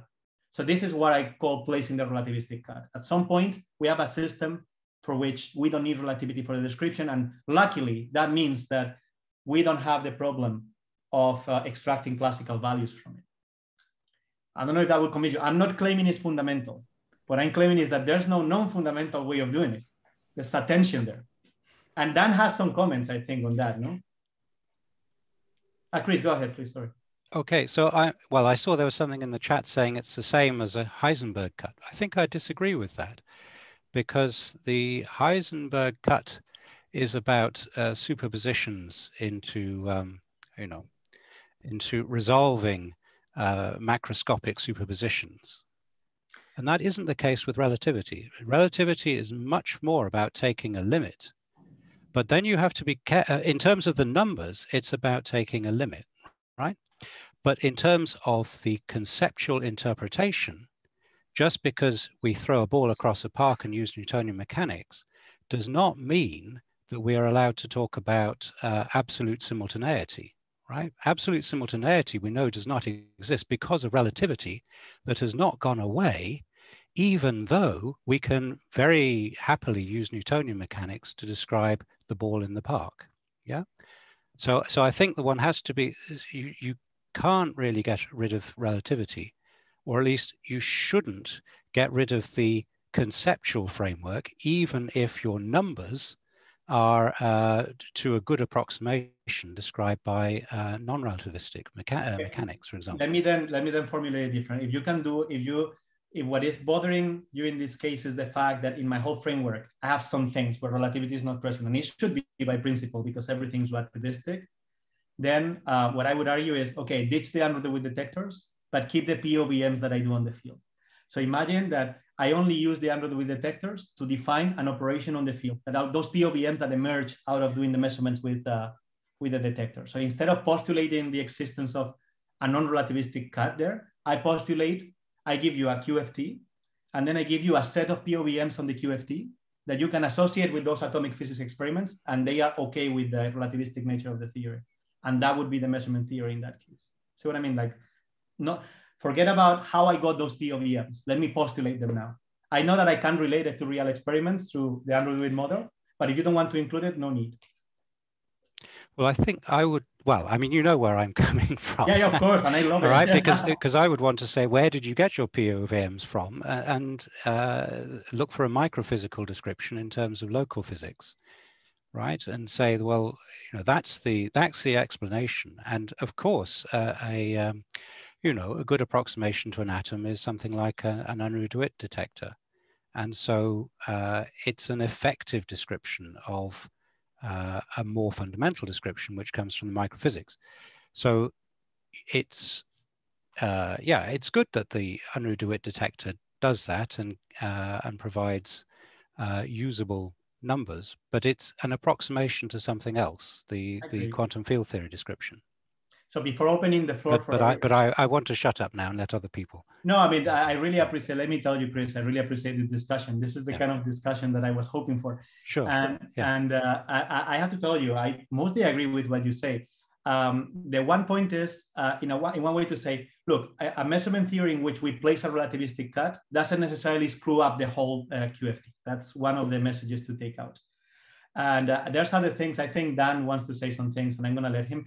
We are, in fact, we're planning to send you a little manuscript to you and Max and other people. We're writing something related to this, and we will, before putting it out, we would love to discuss with you all these things. So sure. Really appreciate the discussion. So I'm going to let Rick give the word to more people. Yeah, sure. Let's just try to go in order. So please, Dan, you were the first one out of the multiple questions that, yep. Yeah, I just wanted to talk a little bit in defense of the need for a relativistic cut in an explanation of the measurement problem in a relativistic context. From one way of looking at things in general is that physical theories of all sorts don't fundamentally have a measurement theory associated with them. Like the world, it just exists as it is, and there may be things in it which organize into agents, but those are all emergent sort of things. Right, and when we ask about a measurement theory, we're asking about, well, how does this formal description of the theory, how does it relate to the states of knowledge of agents, you know, who are evolved in a almost classical non-relativistic world, you know? And so it's that when we're trying to answer the measurement problem, we're not trying to just look at the physics exactly as it is and find out what it is. The process of understanding measurements is to understand the transition in an informational way from one theory into a more and more coarse-grained theory in which we can, at the end of the day, see ourselves and come to see how we understand, how we got that information out of there. So from my perspective, any successful answer to the question, how did you get your information from the quantum field? How did you get the 42? Like the you in that sentence is something which I don't think we can possibly describe in a fully relativistic way and still have any sort of personified identification with, you know? I want to know how I got the number. Anyway, so at some point along that process, we have to, taking limits on our theories and the measurement values and the classical information that we're worried about only exists in those simplified theories, because that's where I exist, and that's where I hold the information, you know? So that's why I think the relativistic cut is necessary, just in terms of understanding how classical information comes out of quantum field theory.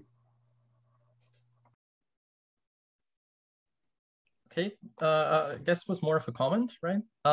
Thanks for that, then. I think it's very enlightening to think in this way. At least thinking of, we are undergoing our time-like trajectories, right?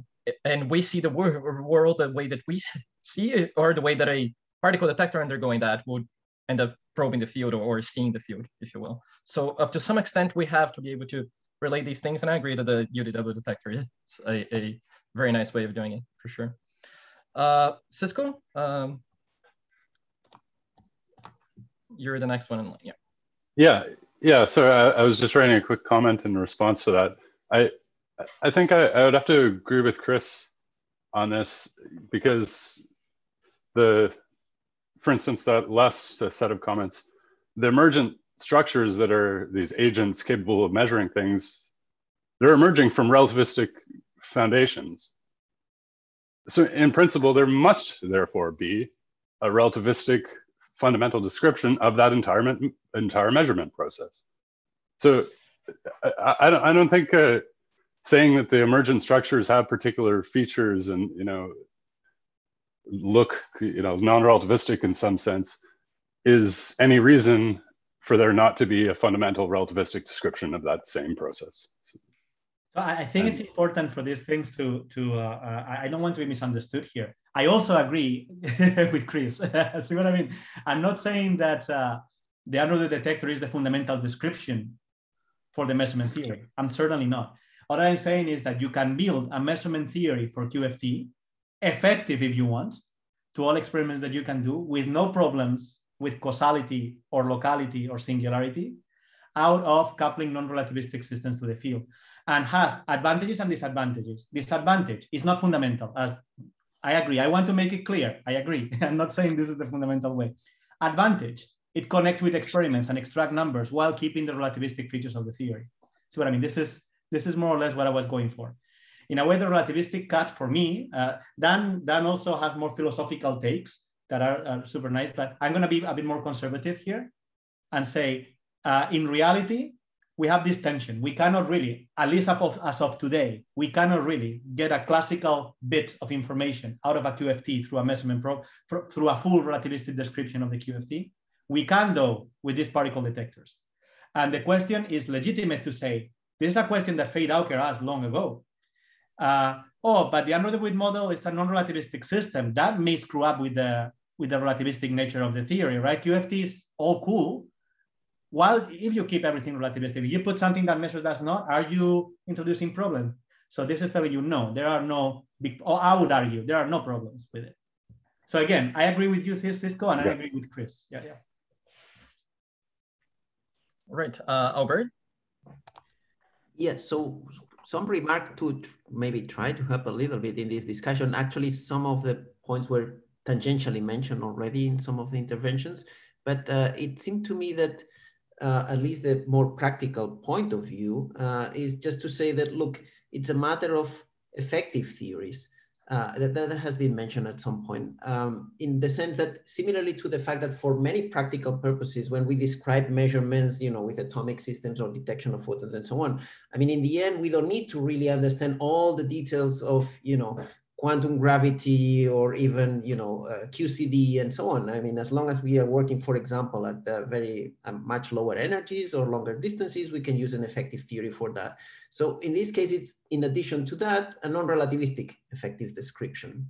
So I think it's maybe better to just understand it in that way. We are doing that all the time, when as I said, we're not considering all the microscopical details of the theory in the UV, as long as we are interested in physics in the infrared regime. And similarly, as it was mentioned already tangentially, if you're interested in physics that involves, non-relativistic velocities, then you can also use an effective non-relativistic description. And so, for practical purposes, you can even, in a sense, sort of quantitatively even describe the corrections in an expansion, for example, and just to say, look, I'm working with this effective description in this regime, and I can even also quantify, how my corrections are, based on the fact that, that the fundamental theory is relativistic. And so, yeah, basically just this point that has already been mentioned in some of the interventions. The key thing, I think, is this effective description. And then it's more a practical matter. You are trying to, you have to be given accurate enough description of your experiments, and this kind of approach can even in principle quantitatively allow you to determine how good you are doing in whatever regime you are, given the parameters of the system that you're considering. So let me add one more thing. I fully subscribe what Albert said. Adding more thing, I would make a maybe daring claim, less conservative claim. I would say that the final step in all measurement processes that we know of, or that I can think of in any lab, in any experiment, the final step involves some data processing of something that is a non-relativistic system. The final step would be, and by non-relativistic, again, I don't mean fundamentally non-relativistic. I mean for which a non-relativistic approximation is good. So it's not unthinkable that having a detector, at some point placing a relativistic cut will not have detrimental effects on the theory, other than the measurement theory. If you think of our eyes or photodiodes or computers processing the data, at the end of the day, I don't know of any experiment in which the last direct detection requires relativity. In the end, it's going to be a system for which you can place a relativistic cut. But then again, this is a non-conservative statement that's open for challenge. And this really raises the question about what exactly we're comparing the accuracy of these effective measurement theories on. Yeah. Indeed. Ultimately, if we're comparing a non-relativistic field theory and how well it approximates a relativistic one, we need to work out the relativistic one to be able to do that comparison to see how good of an approximation it is. So that begs the question of developing the fully relativistic measurement theory in its own right, foundationally, and then using that to compare the accuracy of effective measurement approaches.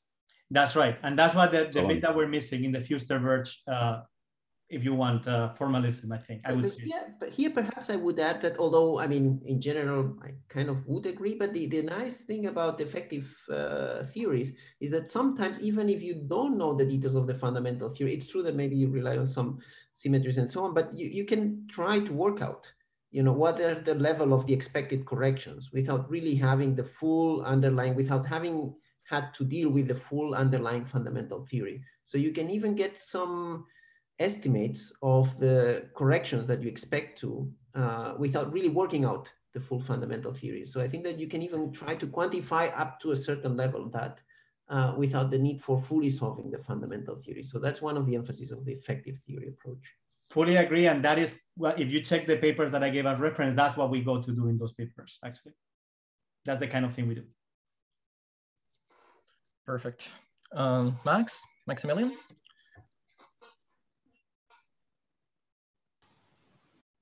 Yes, thank you. Hi.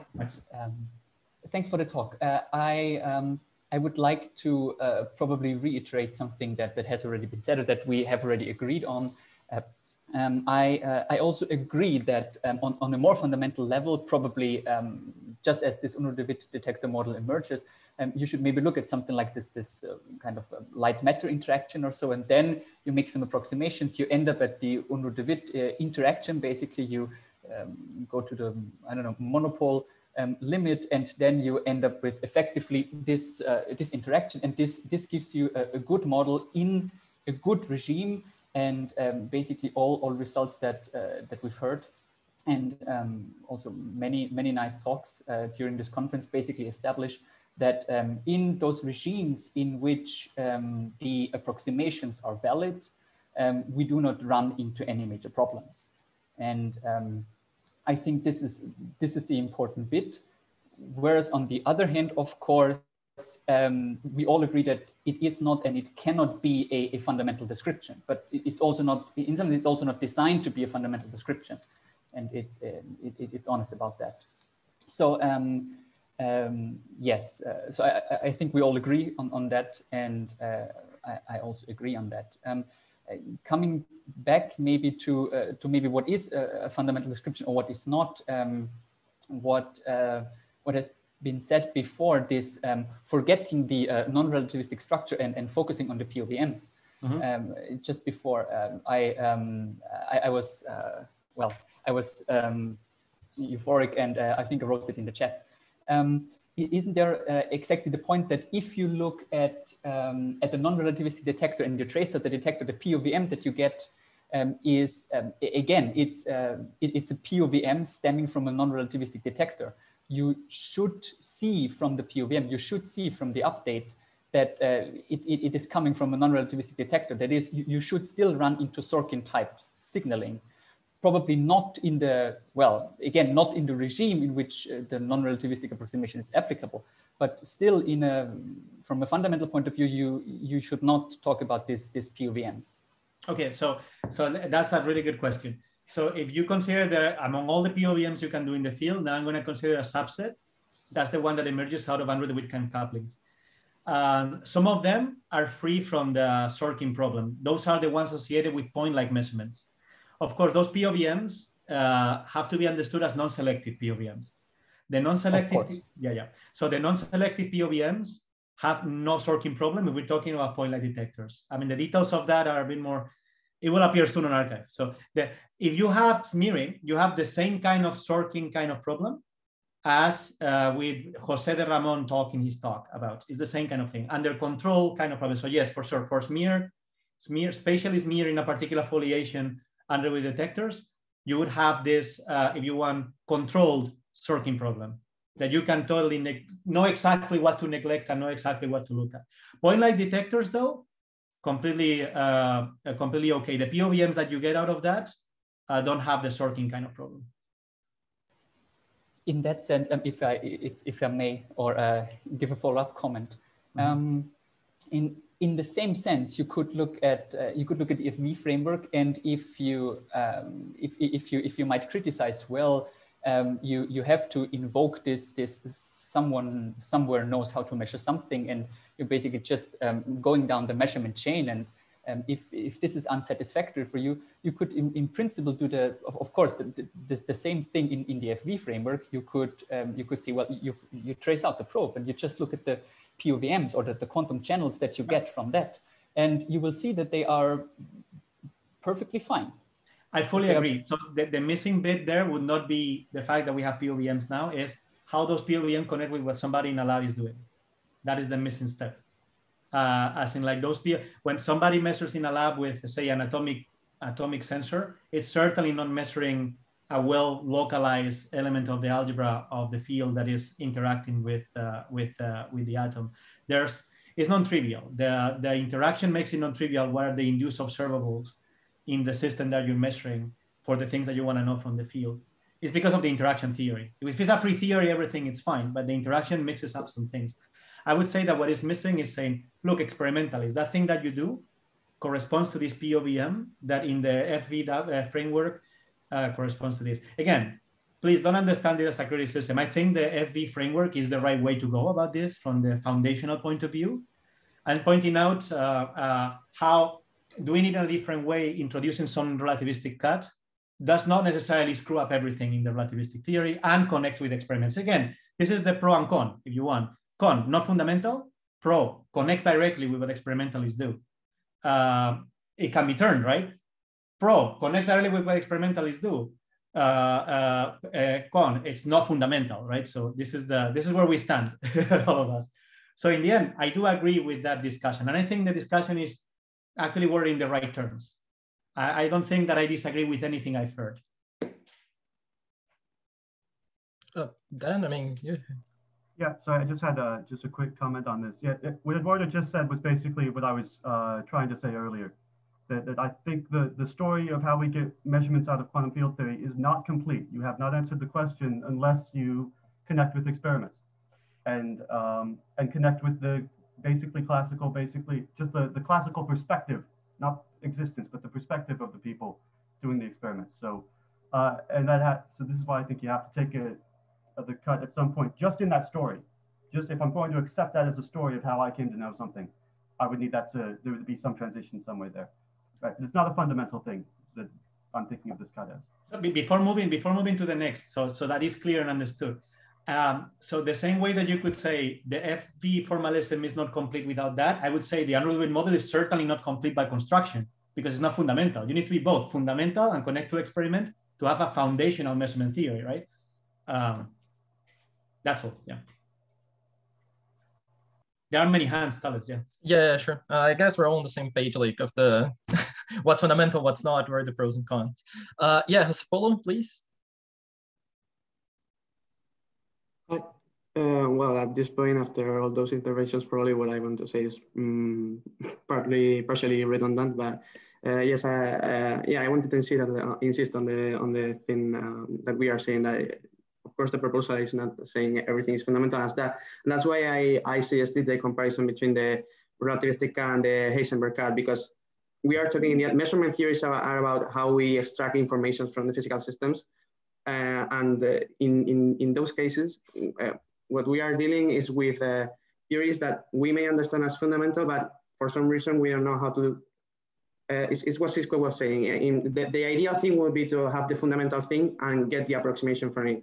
In the case of quantum field theory, we would make the non-relativistic approximation, and in the case of non-relativistic quantum mechanics, we would like to be able to extract how we measure from the fundamental quantum mechanics. But the thing is that as we don't know how to do that, at least not now, the cuts. What the cuts give us are the points at which we can make the approximations and get the way in which we can extract the information from the physical system. So the relativistic cut for me is the cut at which we can say where we can extract the information from the quantum field theory to quantum mechanics, and the Heisenberg cut is where we can extract the information from the quantum system to the classical system.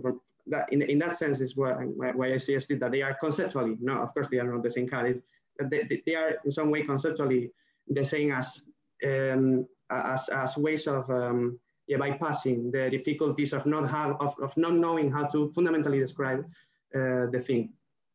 And yeah, about the, well, I was also going, although it's already answered, to answer to Max's comments on POVMs. I would argue that the PVM on the detector itself, because it works, it can be shown to respect causality for a point like detector. I would argue that the POVM, the update rule itself, it doesn't introduce any causality violations, and there's no sorting type signaling. It's the smearing, the same smearing that can induce causality faster than light signaling in the case of the interaction without making a PVM on the detector at all. It's the same that if you do a PVM, well, it also allows you to do faster than light signaling, but interaction already allows you to do that. So that the PVM itself doesn't introduce any additional difficulty.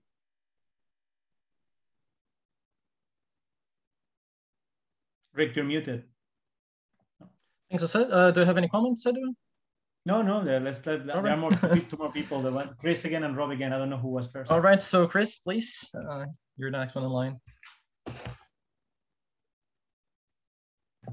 Chris, though I think Rob might have been ahead of me, in fact. But, well, three things strike me. One is, actually, I wanted to say thank you, because this discussion is very good. And I think it's a measure of the success of this conference that we've had such a good discussion, the sort you would have in a bar or a restaurant or something after a proper conference. So thank you very much for that. The second thing is I clearly need to update my photograph and tidy my office. But the third thing is it strikes me that there are several gaps. Okay, we've talked about things that are missing in formalisms.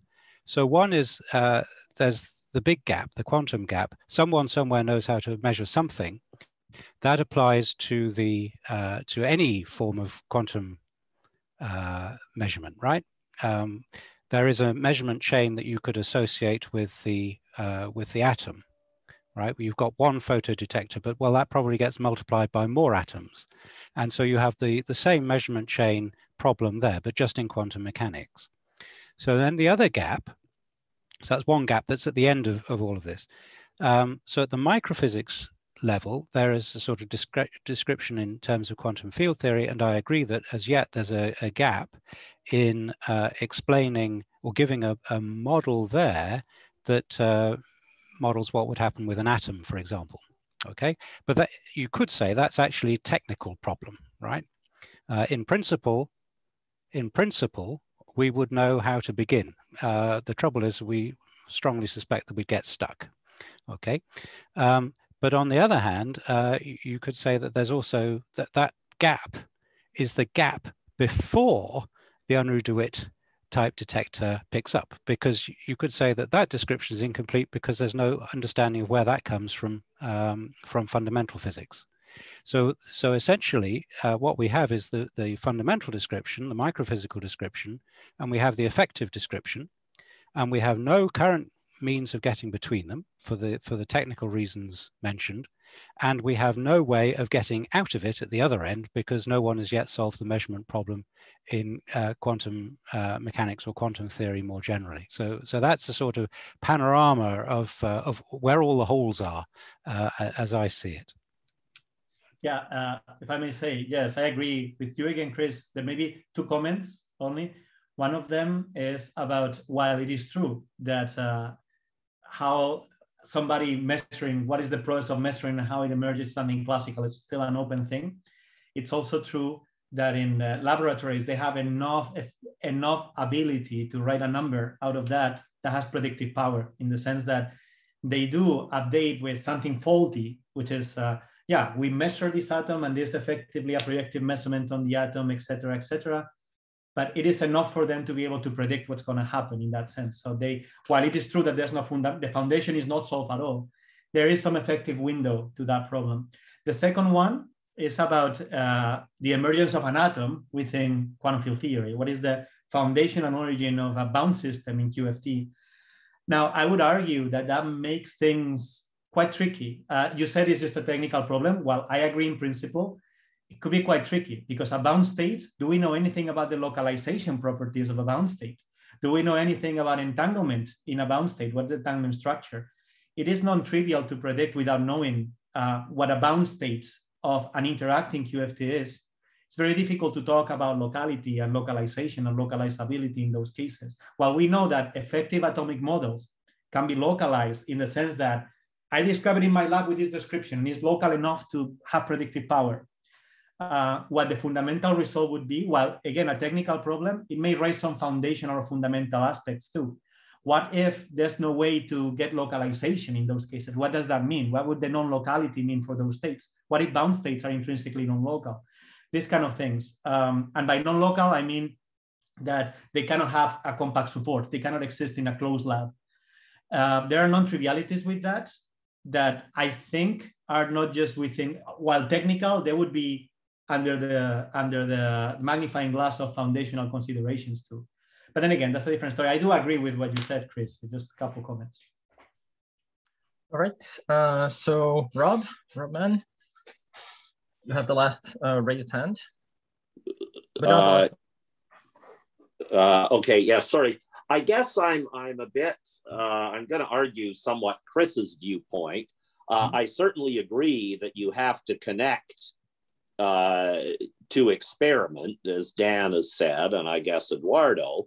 But I mean, it's been a while, by which I mean 5 or 10 minutes ago, where I heard it. So I don't want to misquote Eduardo, but I thought the statement was there aren't any relativistic measurements. But I would say there are. For example, the Vessel-Levine experiment comparing a clock on the ground to a clock moving in a rocket ship.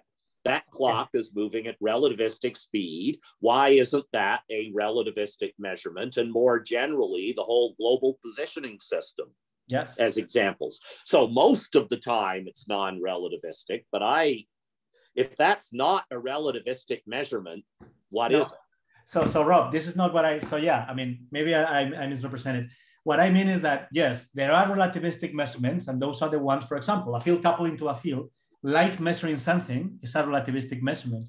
However, in the chain of measurement, all the way from me knowing where I am, this is kind of what Dan was making the point. To me, the GPS system, very relativistic indeed, but there's a point in between the behavior of the atomic clocks in the satellites in orbit to me knowing where I am, in which what I write is some coordinates in a piece of paper that's a non-relativistic system. At some point, there's a point in which in the process of extracting the classical information, I am working with a non-relativistic system. That's what I meant with no fully relativistic measurements fully that I know of, the whole chain being relativistic. And again, don't confuse what I say, or don't interpret what I say as it's not relativistic. No, I mean it's effectively non-relativistic, where relativity doesn't matter anymore. That's what I mean. That's what I wanted to say. In the chain. Well, I think that statement needs a bit of thought. I mean, I guess I would infer from that you're invoking the consciousness of the observer relative to the apparatus and saying that relationship is intrinsically non-relativistic. Not even getting there. Maybe it isn't, but it's, I mean, is that the statement you're making? Maybe not even there. Imagine that that's an intermediate step, and then I write it down in some notepad and show somebody else. At least the notepad, I think, is describable without relativity. I don't want to get into the muddy waters of consciousness, though. but I think you have to. I mean, I mean, nobody was on the rocket that was launched with Vesso and Levine, but they could have been. And so they could have written down what that clock said. So doesn't that make them relativistic observers? Well, not in their own reference frame, right? In their own reference frame, they're just there. Yeah. That's the thing. Well, right? But Earth people are relativistic compared to them. So again, I think you need to clarify what it means. For Rob? Relativistic. I mean, this is going back to what you do in you know, kindergarten relativity. Well, that's sort of an oxymoron, but one observer's on a rocket, the other isn't, and they make measurements. I would say the one on the rocket is relativistic compared to the one on the Earth, or vice versa, but they both are not non-relativistic. Yeah, I mean, I'm talking about how to describe the internal degrees of freedom of the thing doing the measurement or the thing processing the data. That is what I was talking about. Sure, you can get a non-relativistic system internally. When you say a particle, that particle has internal degrees of freedom. You see, the Andrew DeWitt model in that sense is relativistic because I can get it and put it in a rocket and it moves, and indeed moves in non-inertial trajectories and very relativistic trajectories. But I'm talking about the information that it gathers and how it's extracted and processed, right? Again, but that needs, Eduardo, that needs clarity. What about the Large Hadron Collider? They're smashing things together at 99.99999 the speed of light.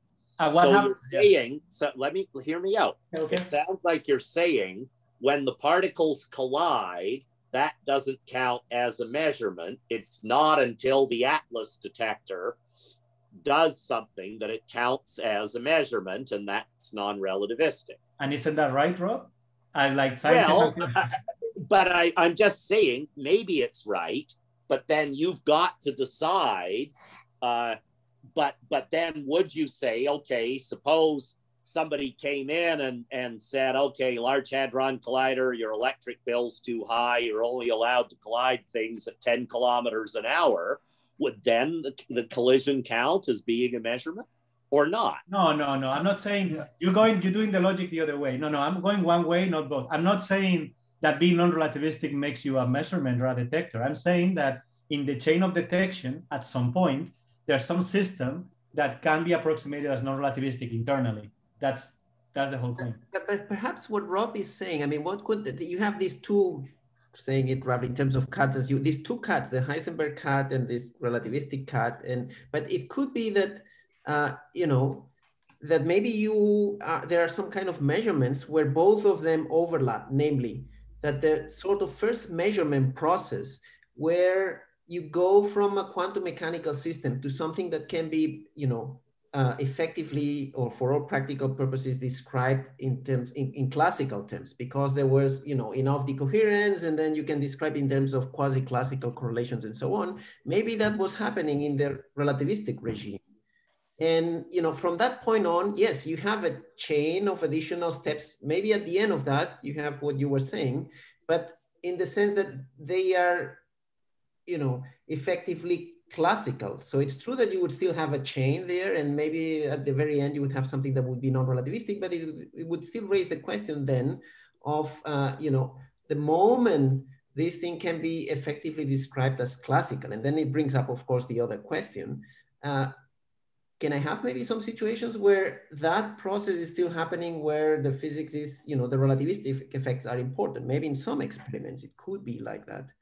And then you see, you still have a chain, it's true, after that brings you maybe to some, at the end, for practical purposes, that you record that result in a non-relativistic setting. But then what you really mean by measurement, or this chain of measurements, you know, it brings also that question then of quantum mechanics. You know, at what step you start describing what needed really a full quantum mechanical description in terms of something that can be well approximated by, you know, some classical correlations, maybe stochastic and so on. But, and then, you know, the two questions actually become even more related than one wanted to. Well, Maybe. I guess I would say, what I'm trying to say is I think this notion of a relativistic cut needs better clarity, because I think, well, I mean, to go back to the rocket experiment, the person on the rocket never actually needs to be in the same rest frame as the guy on the planet to compare results. They could send radio signals. And in fact, I think that's actually what was done in the experiment to compare the clocks. So, you know, maybe this concept can be clarified in a way that would make us all happy. I'm just trying to say I don't think Chris is happy yet, and I'm not sure I am either entirely. Though I sympathize with the notion. Point taken. I don't know, maybe Chris, are you happy, Chris? I agree with you, Rob. I think I'd need a lot more clarity on this. I'm really not sure that there is a fundamental non-relativistic cut. I mean, I'm thinking about cosmic muons colliding with the particle detector. That's a very high velocity collision, and it results in some click. Okay, and of course, in the the muon thinks that the detector is coming towards it very fast too. But I'm really not sure. I mean, this really seems to me to be a relativistic measurement. Right? So in the case of the muon, that one is easier, because in the end, what happens is that you have an excitation of an atom, and you're capturing the products of the disintegration. And in the end, that atom is processed through a measurement. And the relativistic cut in this case comes into the internal dynamics of the atom. So in that process, in the end, when you capture the signal in a CCD, it's about atomic physics. And in the atomic physics regime, we can't neglect relativistic effects. And that's where I would place a relativistic cut there. Or I could place if I want. So this is another comment, right? If we decide so, it's not that you need it, it's not fundamental. Yeah, I mean, I agree. I certainly agree. You can use atomic physics to describe it. I'm all right. So I think that the question, and this would be in Rob's direction, is in clarifying what's going on, is the status of this cut, all right?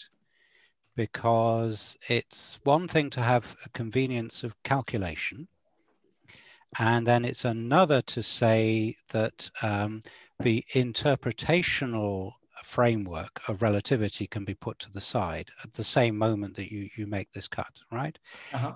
You're doing atomic physics, but you must remember in the background there is relativity of simultaneity. You also know that if your atom were a little bit higher, then there would be a time dilation effect, and these days this is measurable over centimeters, and the velocity dilation the dilation effect for velocity is measurable at a few meters per second.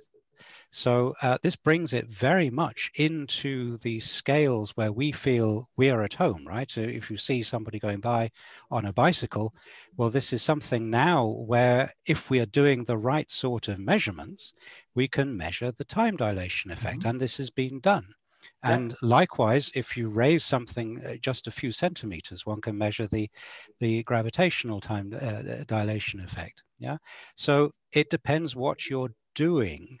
And I think that the relativistic regime is not as far away as you're sort of implying. But let's go with Rob's line that with a bit of clarification, it will be interesting to see how this looks. So I would just one quick comment on that. In those experiments of low velocity relativistic effects, if I may call them so, I would say that in those experiments, the relativistic cut is not there. It's higher up in the scale later on in the measurements that are done. But then again, the point is well taken. This is something that is, still being worked out in a conceptual framework. And I will certainly share when we got this finished and ready to be read and clarified with you. And I think the point is well taken on the not obvious notion of what I mean by the relativistic cut here. Yeah. All right, Dan? Yeah, I just wanted to respond to a little bit of that, because we are introducing this relativistic cut concept in this manuscript we're writing, and we'd love to get your feedback on it. Yeah, I think it's important to distinguish that there's two aspects to relativity. You can have relativity without quantum, in which case you have, say, relativistic trajectories on possibly curved spacetimes and things, and that's one type of relativity. But then when relativity mixes with quantum, then you get these, algebra of observables and QFTs, and that's a very different scenario. So I think what we're thinking about as the relativistic cut is just that second one.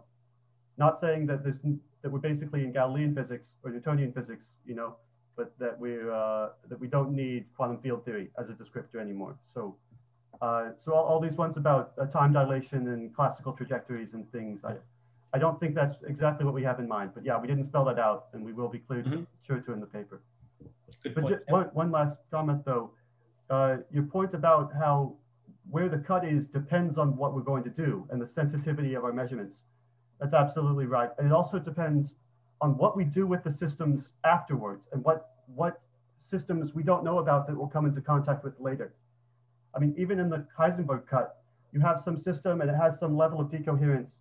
If you measure that carefully enough, you can detect any small amount of coherence that remains, Or it's always possible to recohere things. If you somehow manage the whole system and it's all in a big quantum computer and you recohere it, then you can make those manifest again, even if you don't have great measurement devices. So yeah, it depends.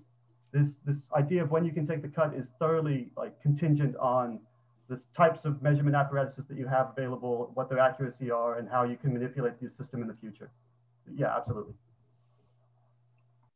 I think a note to make is that there's two discussions here, right? There's about if the under-the-width model is okay for a measurement theory in QFT, in what sense it is okay, and in what sense it introduces problems or not. And the other one is a different discussion, whether we can have a notion of relativistic cut in our experiments, and if it's present always, and if it has to be there or not, and how fundamental that is.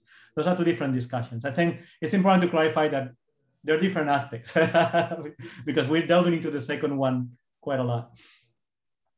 True. Jose Paulo, yeah, please. Okay. Yeah, hi. Well, basically, I was going to address the same thing Dan said.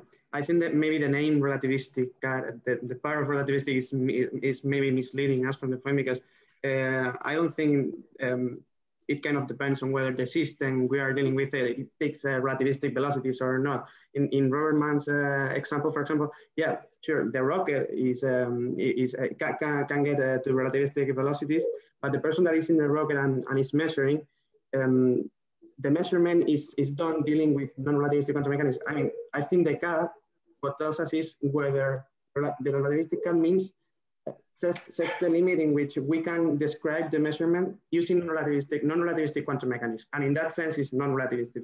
We are using regular quantum mechanics, and we don't need quantum field theory. That is what Dan said.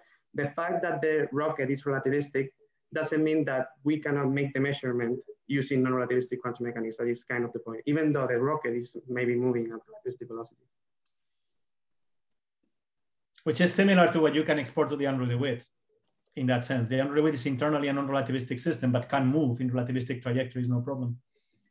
I mean, relativistic to whom, right? That is the question at the end. I mean, for the system, it's always stopped and the quantum field is in the back interacting with it. And although the quantum field is relativistic, in the frame of the detector, it's an atom, right? Or what I mean is two-level system. Be in curved spacetimes and be in areas of high curvature and things like that. Yeah, but it's also localized, right? So in at the same time, it's hard to talk about these things because of the fact that the system is localized. Sure, but precisely that's why it's frame independent. In the case of the rocket, it's the detector gets relativistic and it starts messing with localization and so on from the Earth's perspective. But for the person who is measuring, it's still localized, and we can use regular quantum mechanics. That's kind of the point. Perfect. Yep. Stephane? Yes, thank you very much. I may have what seems to be a naive question, but in this problem, if I think about the example that was given by Rob on the LHC, and so there's a measurement, there's an interaction that takes place, and it's clearly in a relativistic setting. But then the question is, how does it propagate through the chain, and how does it get non-relativistic in the end? But my understanding of measurements in a quantum setting is that they propagate through entanglement. You start by entangling two things by interaction, and then every time you go through that chain, you have an additional level of entanglement to more and more complicated systems. And what makes things appear to be classical or decoherent is something like losing trace of some, losing track of some degrees of freedom, taking a trace somewhere, but all these things seem to point to something that's completely relativistic from beginning to end, because there's full entanglement, and then when you lose some degrees of freedom, maybe it's because the speed of light is finite or something like that. Is it not true that if you take it into account, all this, then everything is completely relativistic? You have to keep that relativistic point of view. So for example, let me talk about things. So two things. To the point, whether considering entanglement decoherence solves forget relativity, the quantum measurement problem. I would argue it doesn't. It definitely allows you to go from a quantum probability distribution to a classical probability distribution. That the coherence destroys the coherences in a particular basis in which you're measuring, and that's through entanglement with environment for sure. But you still have a probability distribution. It does not tell you what is the result of a single shot experiment. The whole point is how to translate the probability distributions to a number that you get in a single shot experiment. That's the key point of the openness of the problem, of the measurement problem. Now, the issue with this is like, yes, so here's the whole point. The measurement, so with the moment that you do, imagine a quantum optics experiment. So somebody has a quantum field, and we want to measure it by, there's some atom that couples to the field in some space during some time. And then later on, you want to get conclusions about, learn something about the field through the fact that the atom is now entangled with the field and got some correlations with the field and also with the initial state of the field. It can tell you things about the field before. So what you do now is measuring the atom. What I would say is that, yeah, the description of the interaction of the atom with the field is fully relativistic from the beginning to the end. What you do to the atom, while of course fundamentally relativistic, does not need relativity. You just need atomic physics to get a really accurate description to whatever precision of measurement you want that you have in your lab for the atomic physics experiment in particular that you're doing.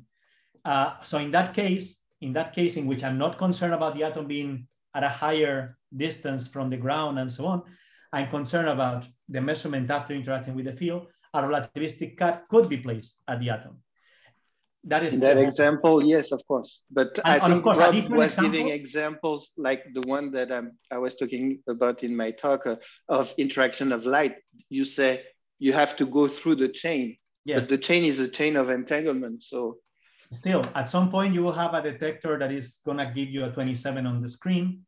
And that detector will be eventually, I'm going to the extreme just to make sure I don't have any, and that detector will be described by electronics, and those electronics usually fundamentally non-relativistic in that sense. So then the cut maybe have to be raised, as is being said, depending on the context of the experiment. But you could, I would argue you could still place a relativistic cut if you want at some point in the chain. So there is actually another question from Dennis. Dennis had some comments, so let me. I'm sorry, am I next? Or? Yeah, please, Dennis, yeah. Okay.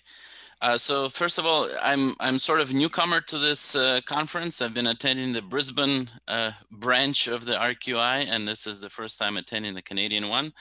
So I'm an experimentalist from Polytechnique Montréal, and Stephane was presenting some of our work and kind of, the stuff that Sho Ono presented earlier in this conference, and also Bill Unruh in general, and the work from University of Constance is really kind of pushing I think a different type of detector in maybe a complementary one to the Unruh de Witt model that is talked about here. So I appreciated the comments that some of you made about the need to connect to the experimentalists and to kind of to normalize the language and the point of view.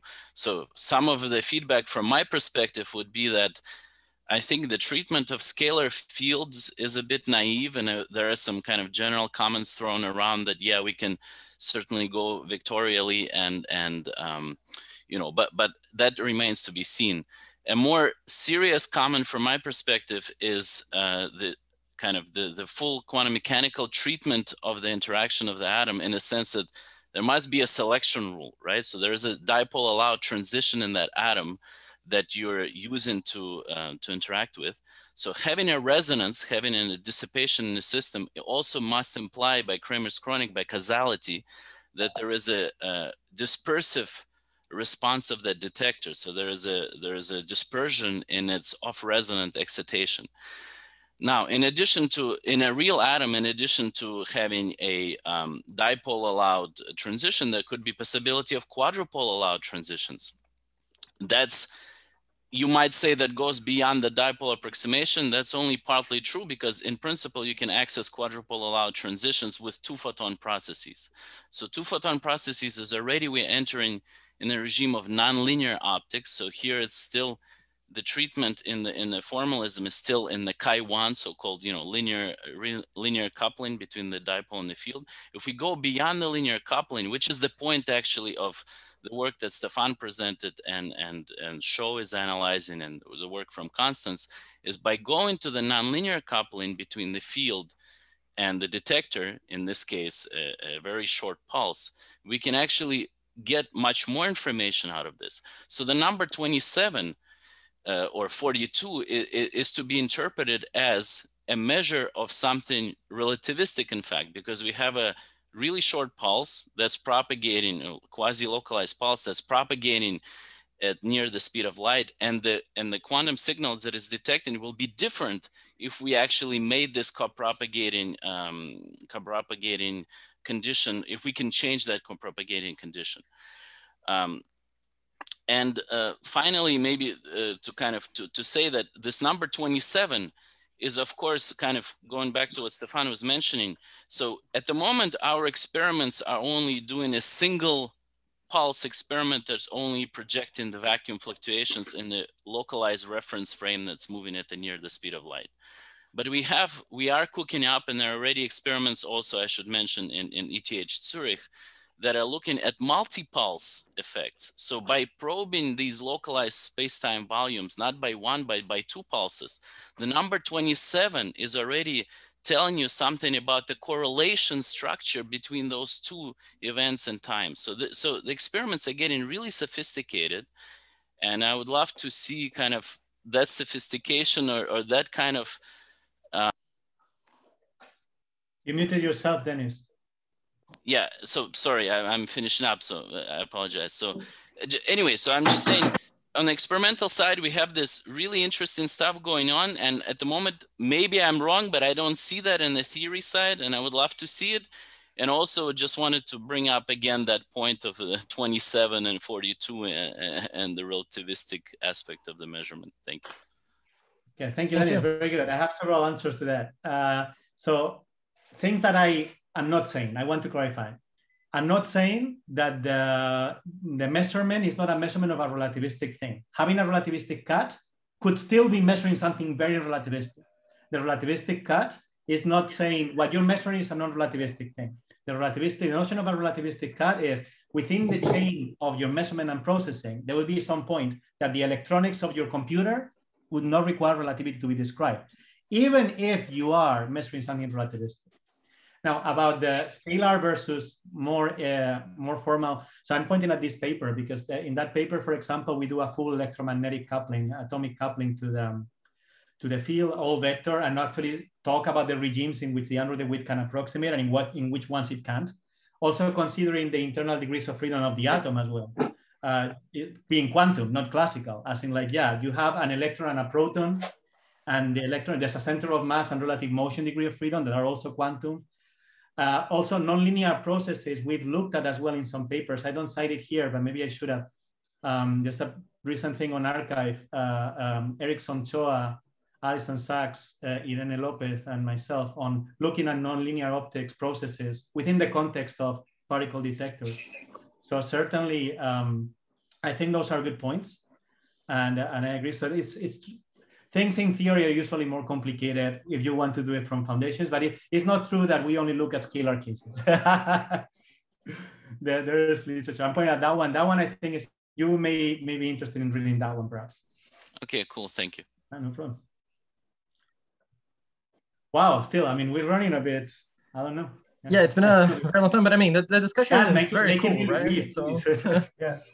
So I just wanted to say one thing, connecting with what Eduardo just said about the multi-pulse thing, measuring correlations between different places in space-time. There's quite a lot of literature on entanglement harvesting, where you take two of these under-DeWitt detectors and couple them to two separate places, and then do a joint measurement on the probe states after that. And so you characterize through these sorts of measurements the entanglement structure and correlation structure of the vacuum as well. So we do have theoretical treatments of that as well. So people have to leave. Maybe we should stop and because I really want to thank this audience. Rob probably already left, but there's like one thing I wanted to say before, and I have to go through all the slides again because I went back. Sorry about that. I think Rob already left. A non-relativistic by high speeds, as he said. Let's see. Oh my, get in there. Yeah. So, okay, so first of all, just a couple of words from the point of view of the organizers. Thank you so much to all of you for having come. This has been an amazing conference in the sense of the participation. There's something that I was really sad about. That is most of the work that one does in a conference is not giving a talk.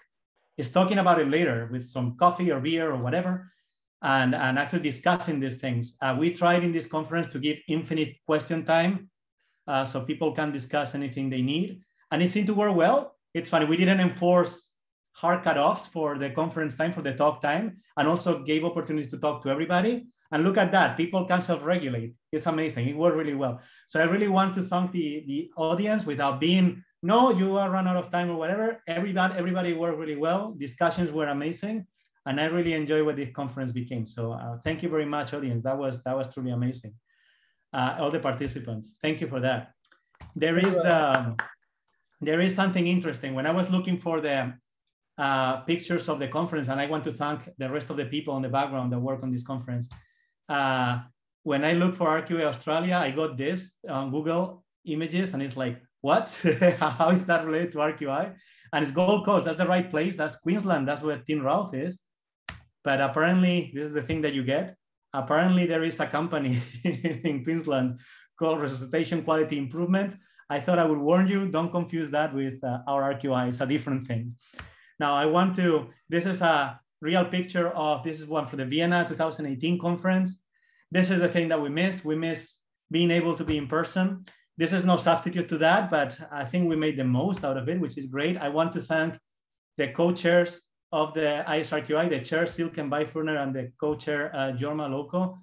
Jorma, Silke, thank you very much for all the support as well. And I want also everybody thanks Nick and Tim Ralph, the organizers of the Australian session. And finally, probably the biggest applause has to go to the superhero of the conference, which is Thales. Rick, Thales, thank you very much. Without you, this would not have been possible, and all the logistics that you took care of. Thank you. Thank you so much. Thanks for the opportunity. And yeah. And that's it pretty much. That's the end of the conference. Thank you everybody for participating. I loved the interactions. They were great for an online conference. And yeah, it was great. We had, how long? It's been 4 months almost, right? 3 months. 15 sessions, right? So that's 3 months and 3 weeks. There you go. So thank you for your patience, for still coming here every time. This was long because everybody got a chance to talk and to discuss, which was great. And I think maybe we can learn a couple of things about the next pandemic. Hopefully, fingers crossed. But thank you for how you made this possible and how the discussion went. I'm really, really happy about that. All right, thank you, everybody. That was great. And I have a suggestion just to wrap up everything. Do you guys want to show up your cameras so I can take like a screenshot of the participants here in the... Rob leaving, that was sad. Oh, that was very sad indeed. Well, there are many people that have been here for many other sessions, but are not here as well. So yeah, maybe we can do like a montage with everyone or something. Well, that would be great. So give them 10 seconds to turn on the cameras because still some people haven't.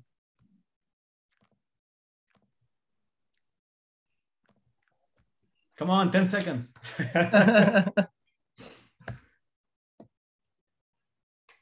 All right, so everyone's smile, I guess.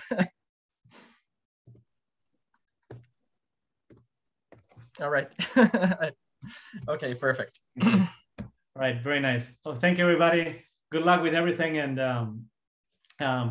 take care and stay safe. See you soon.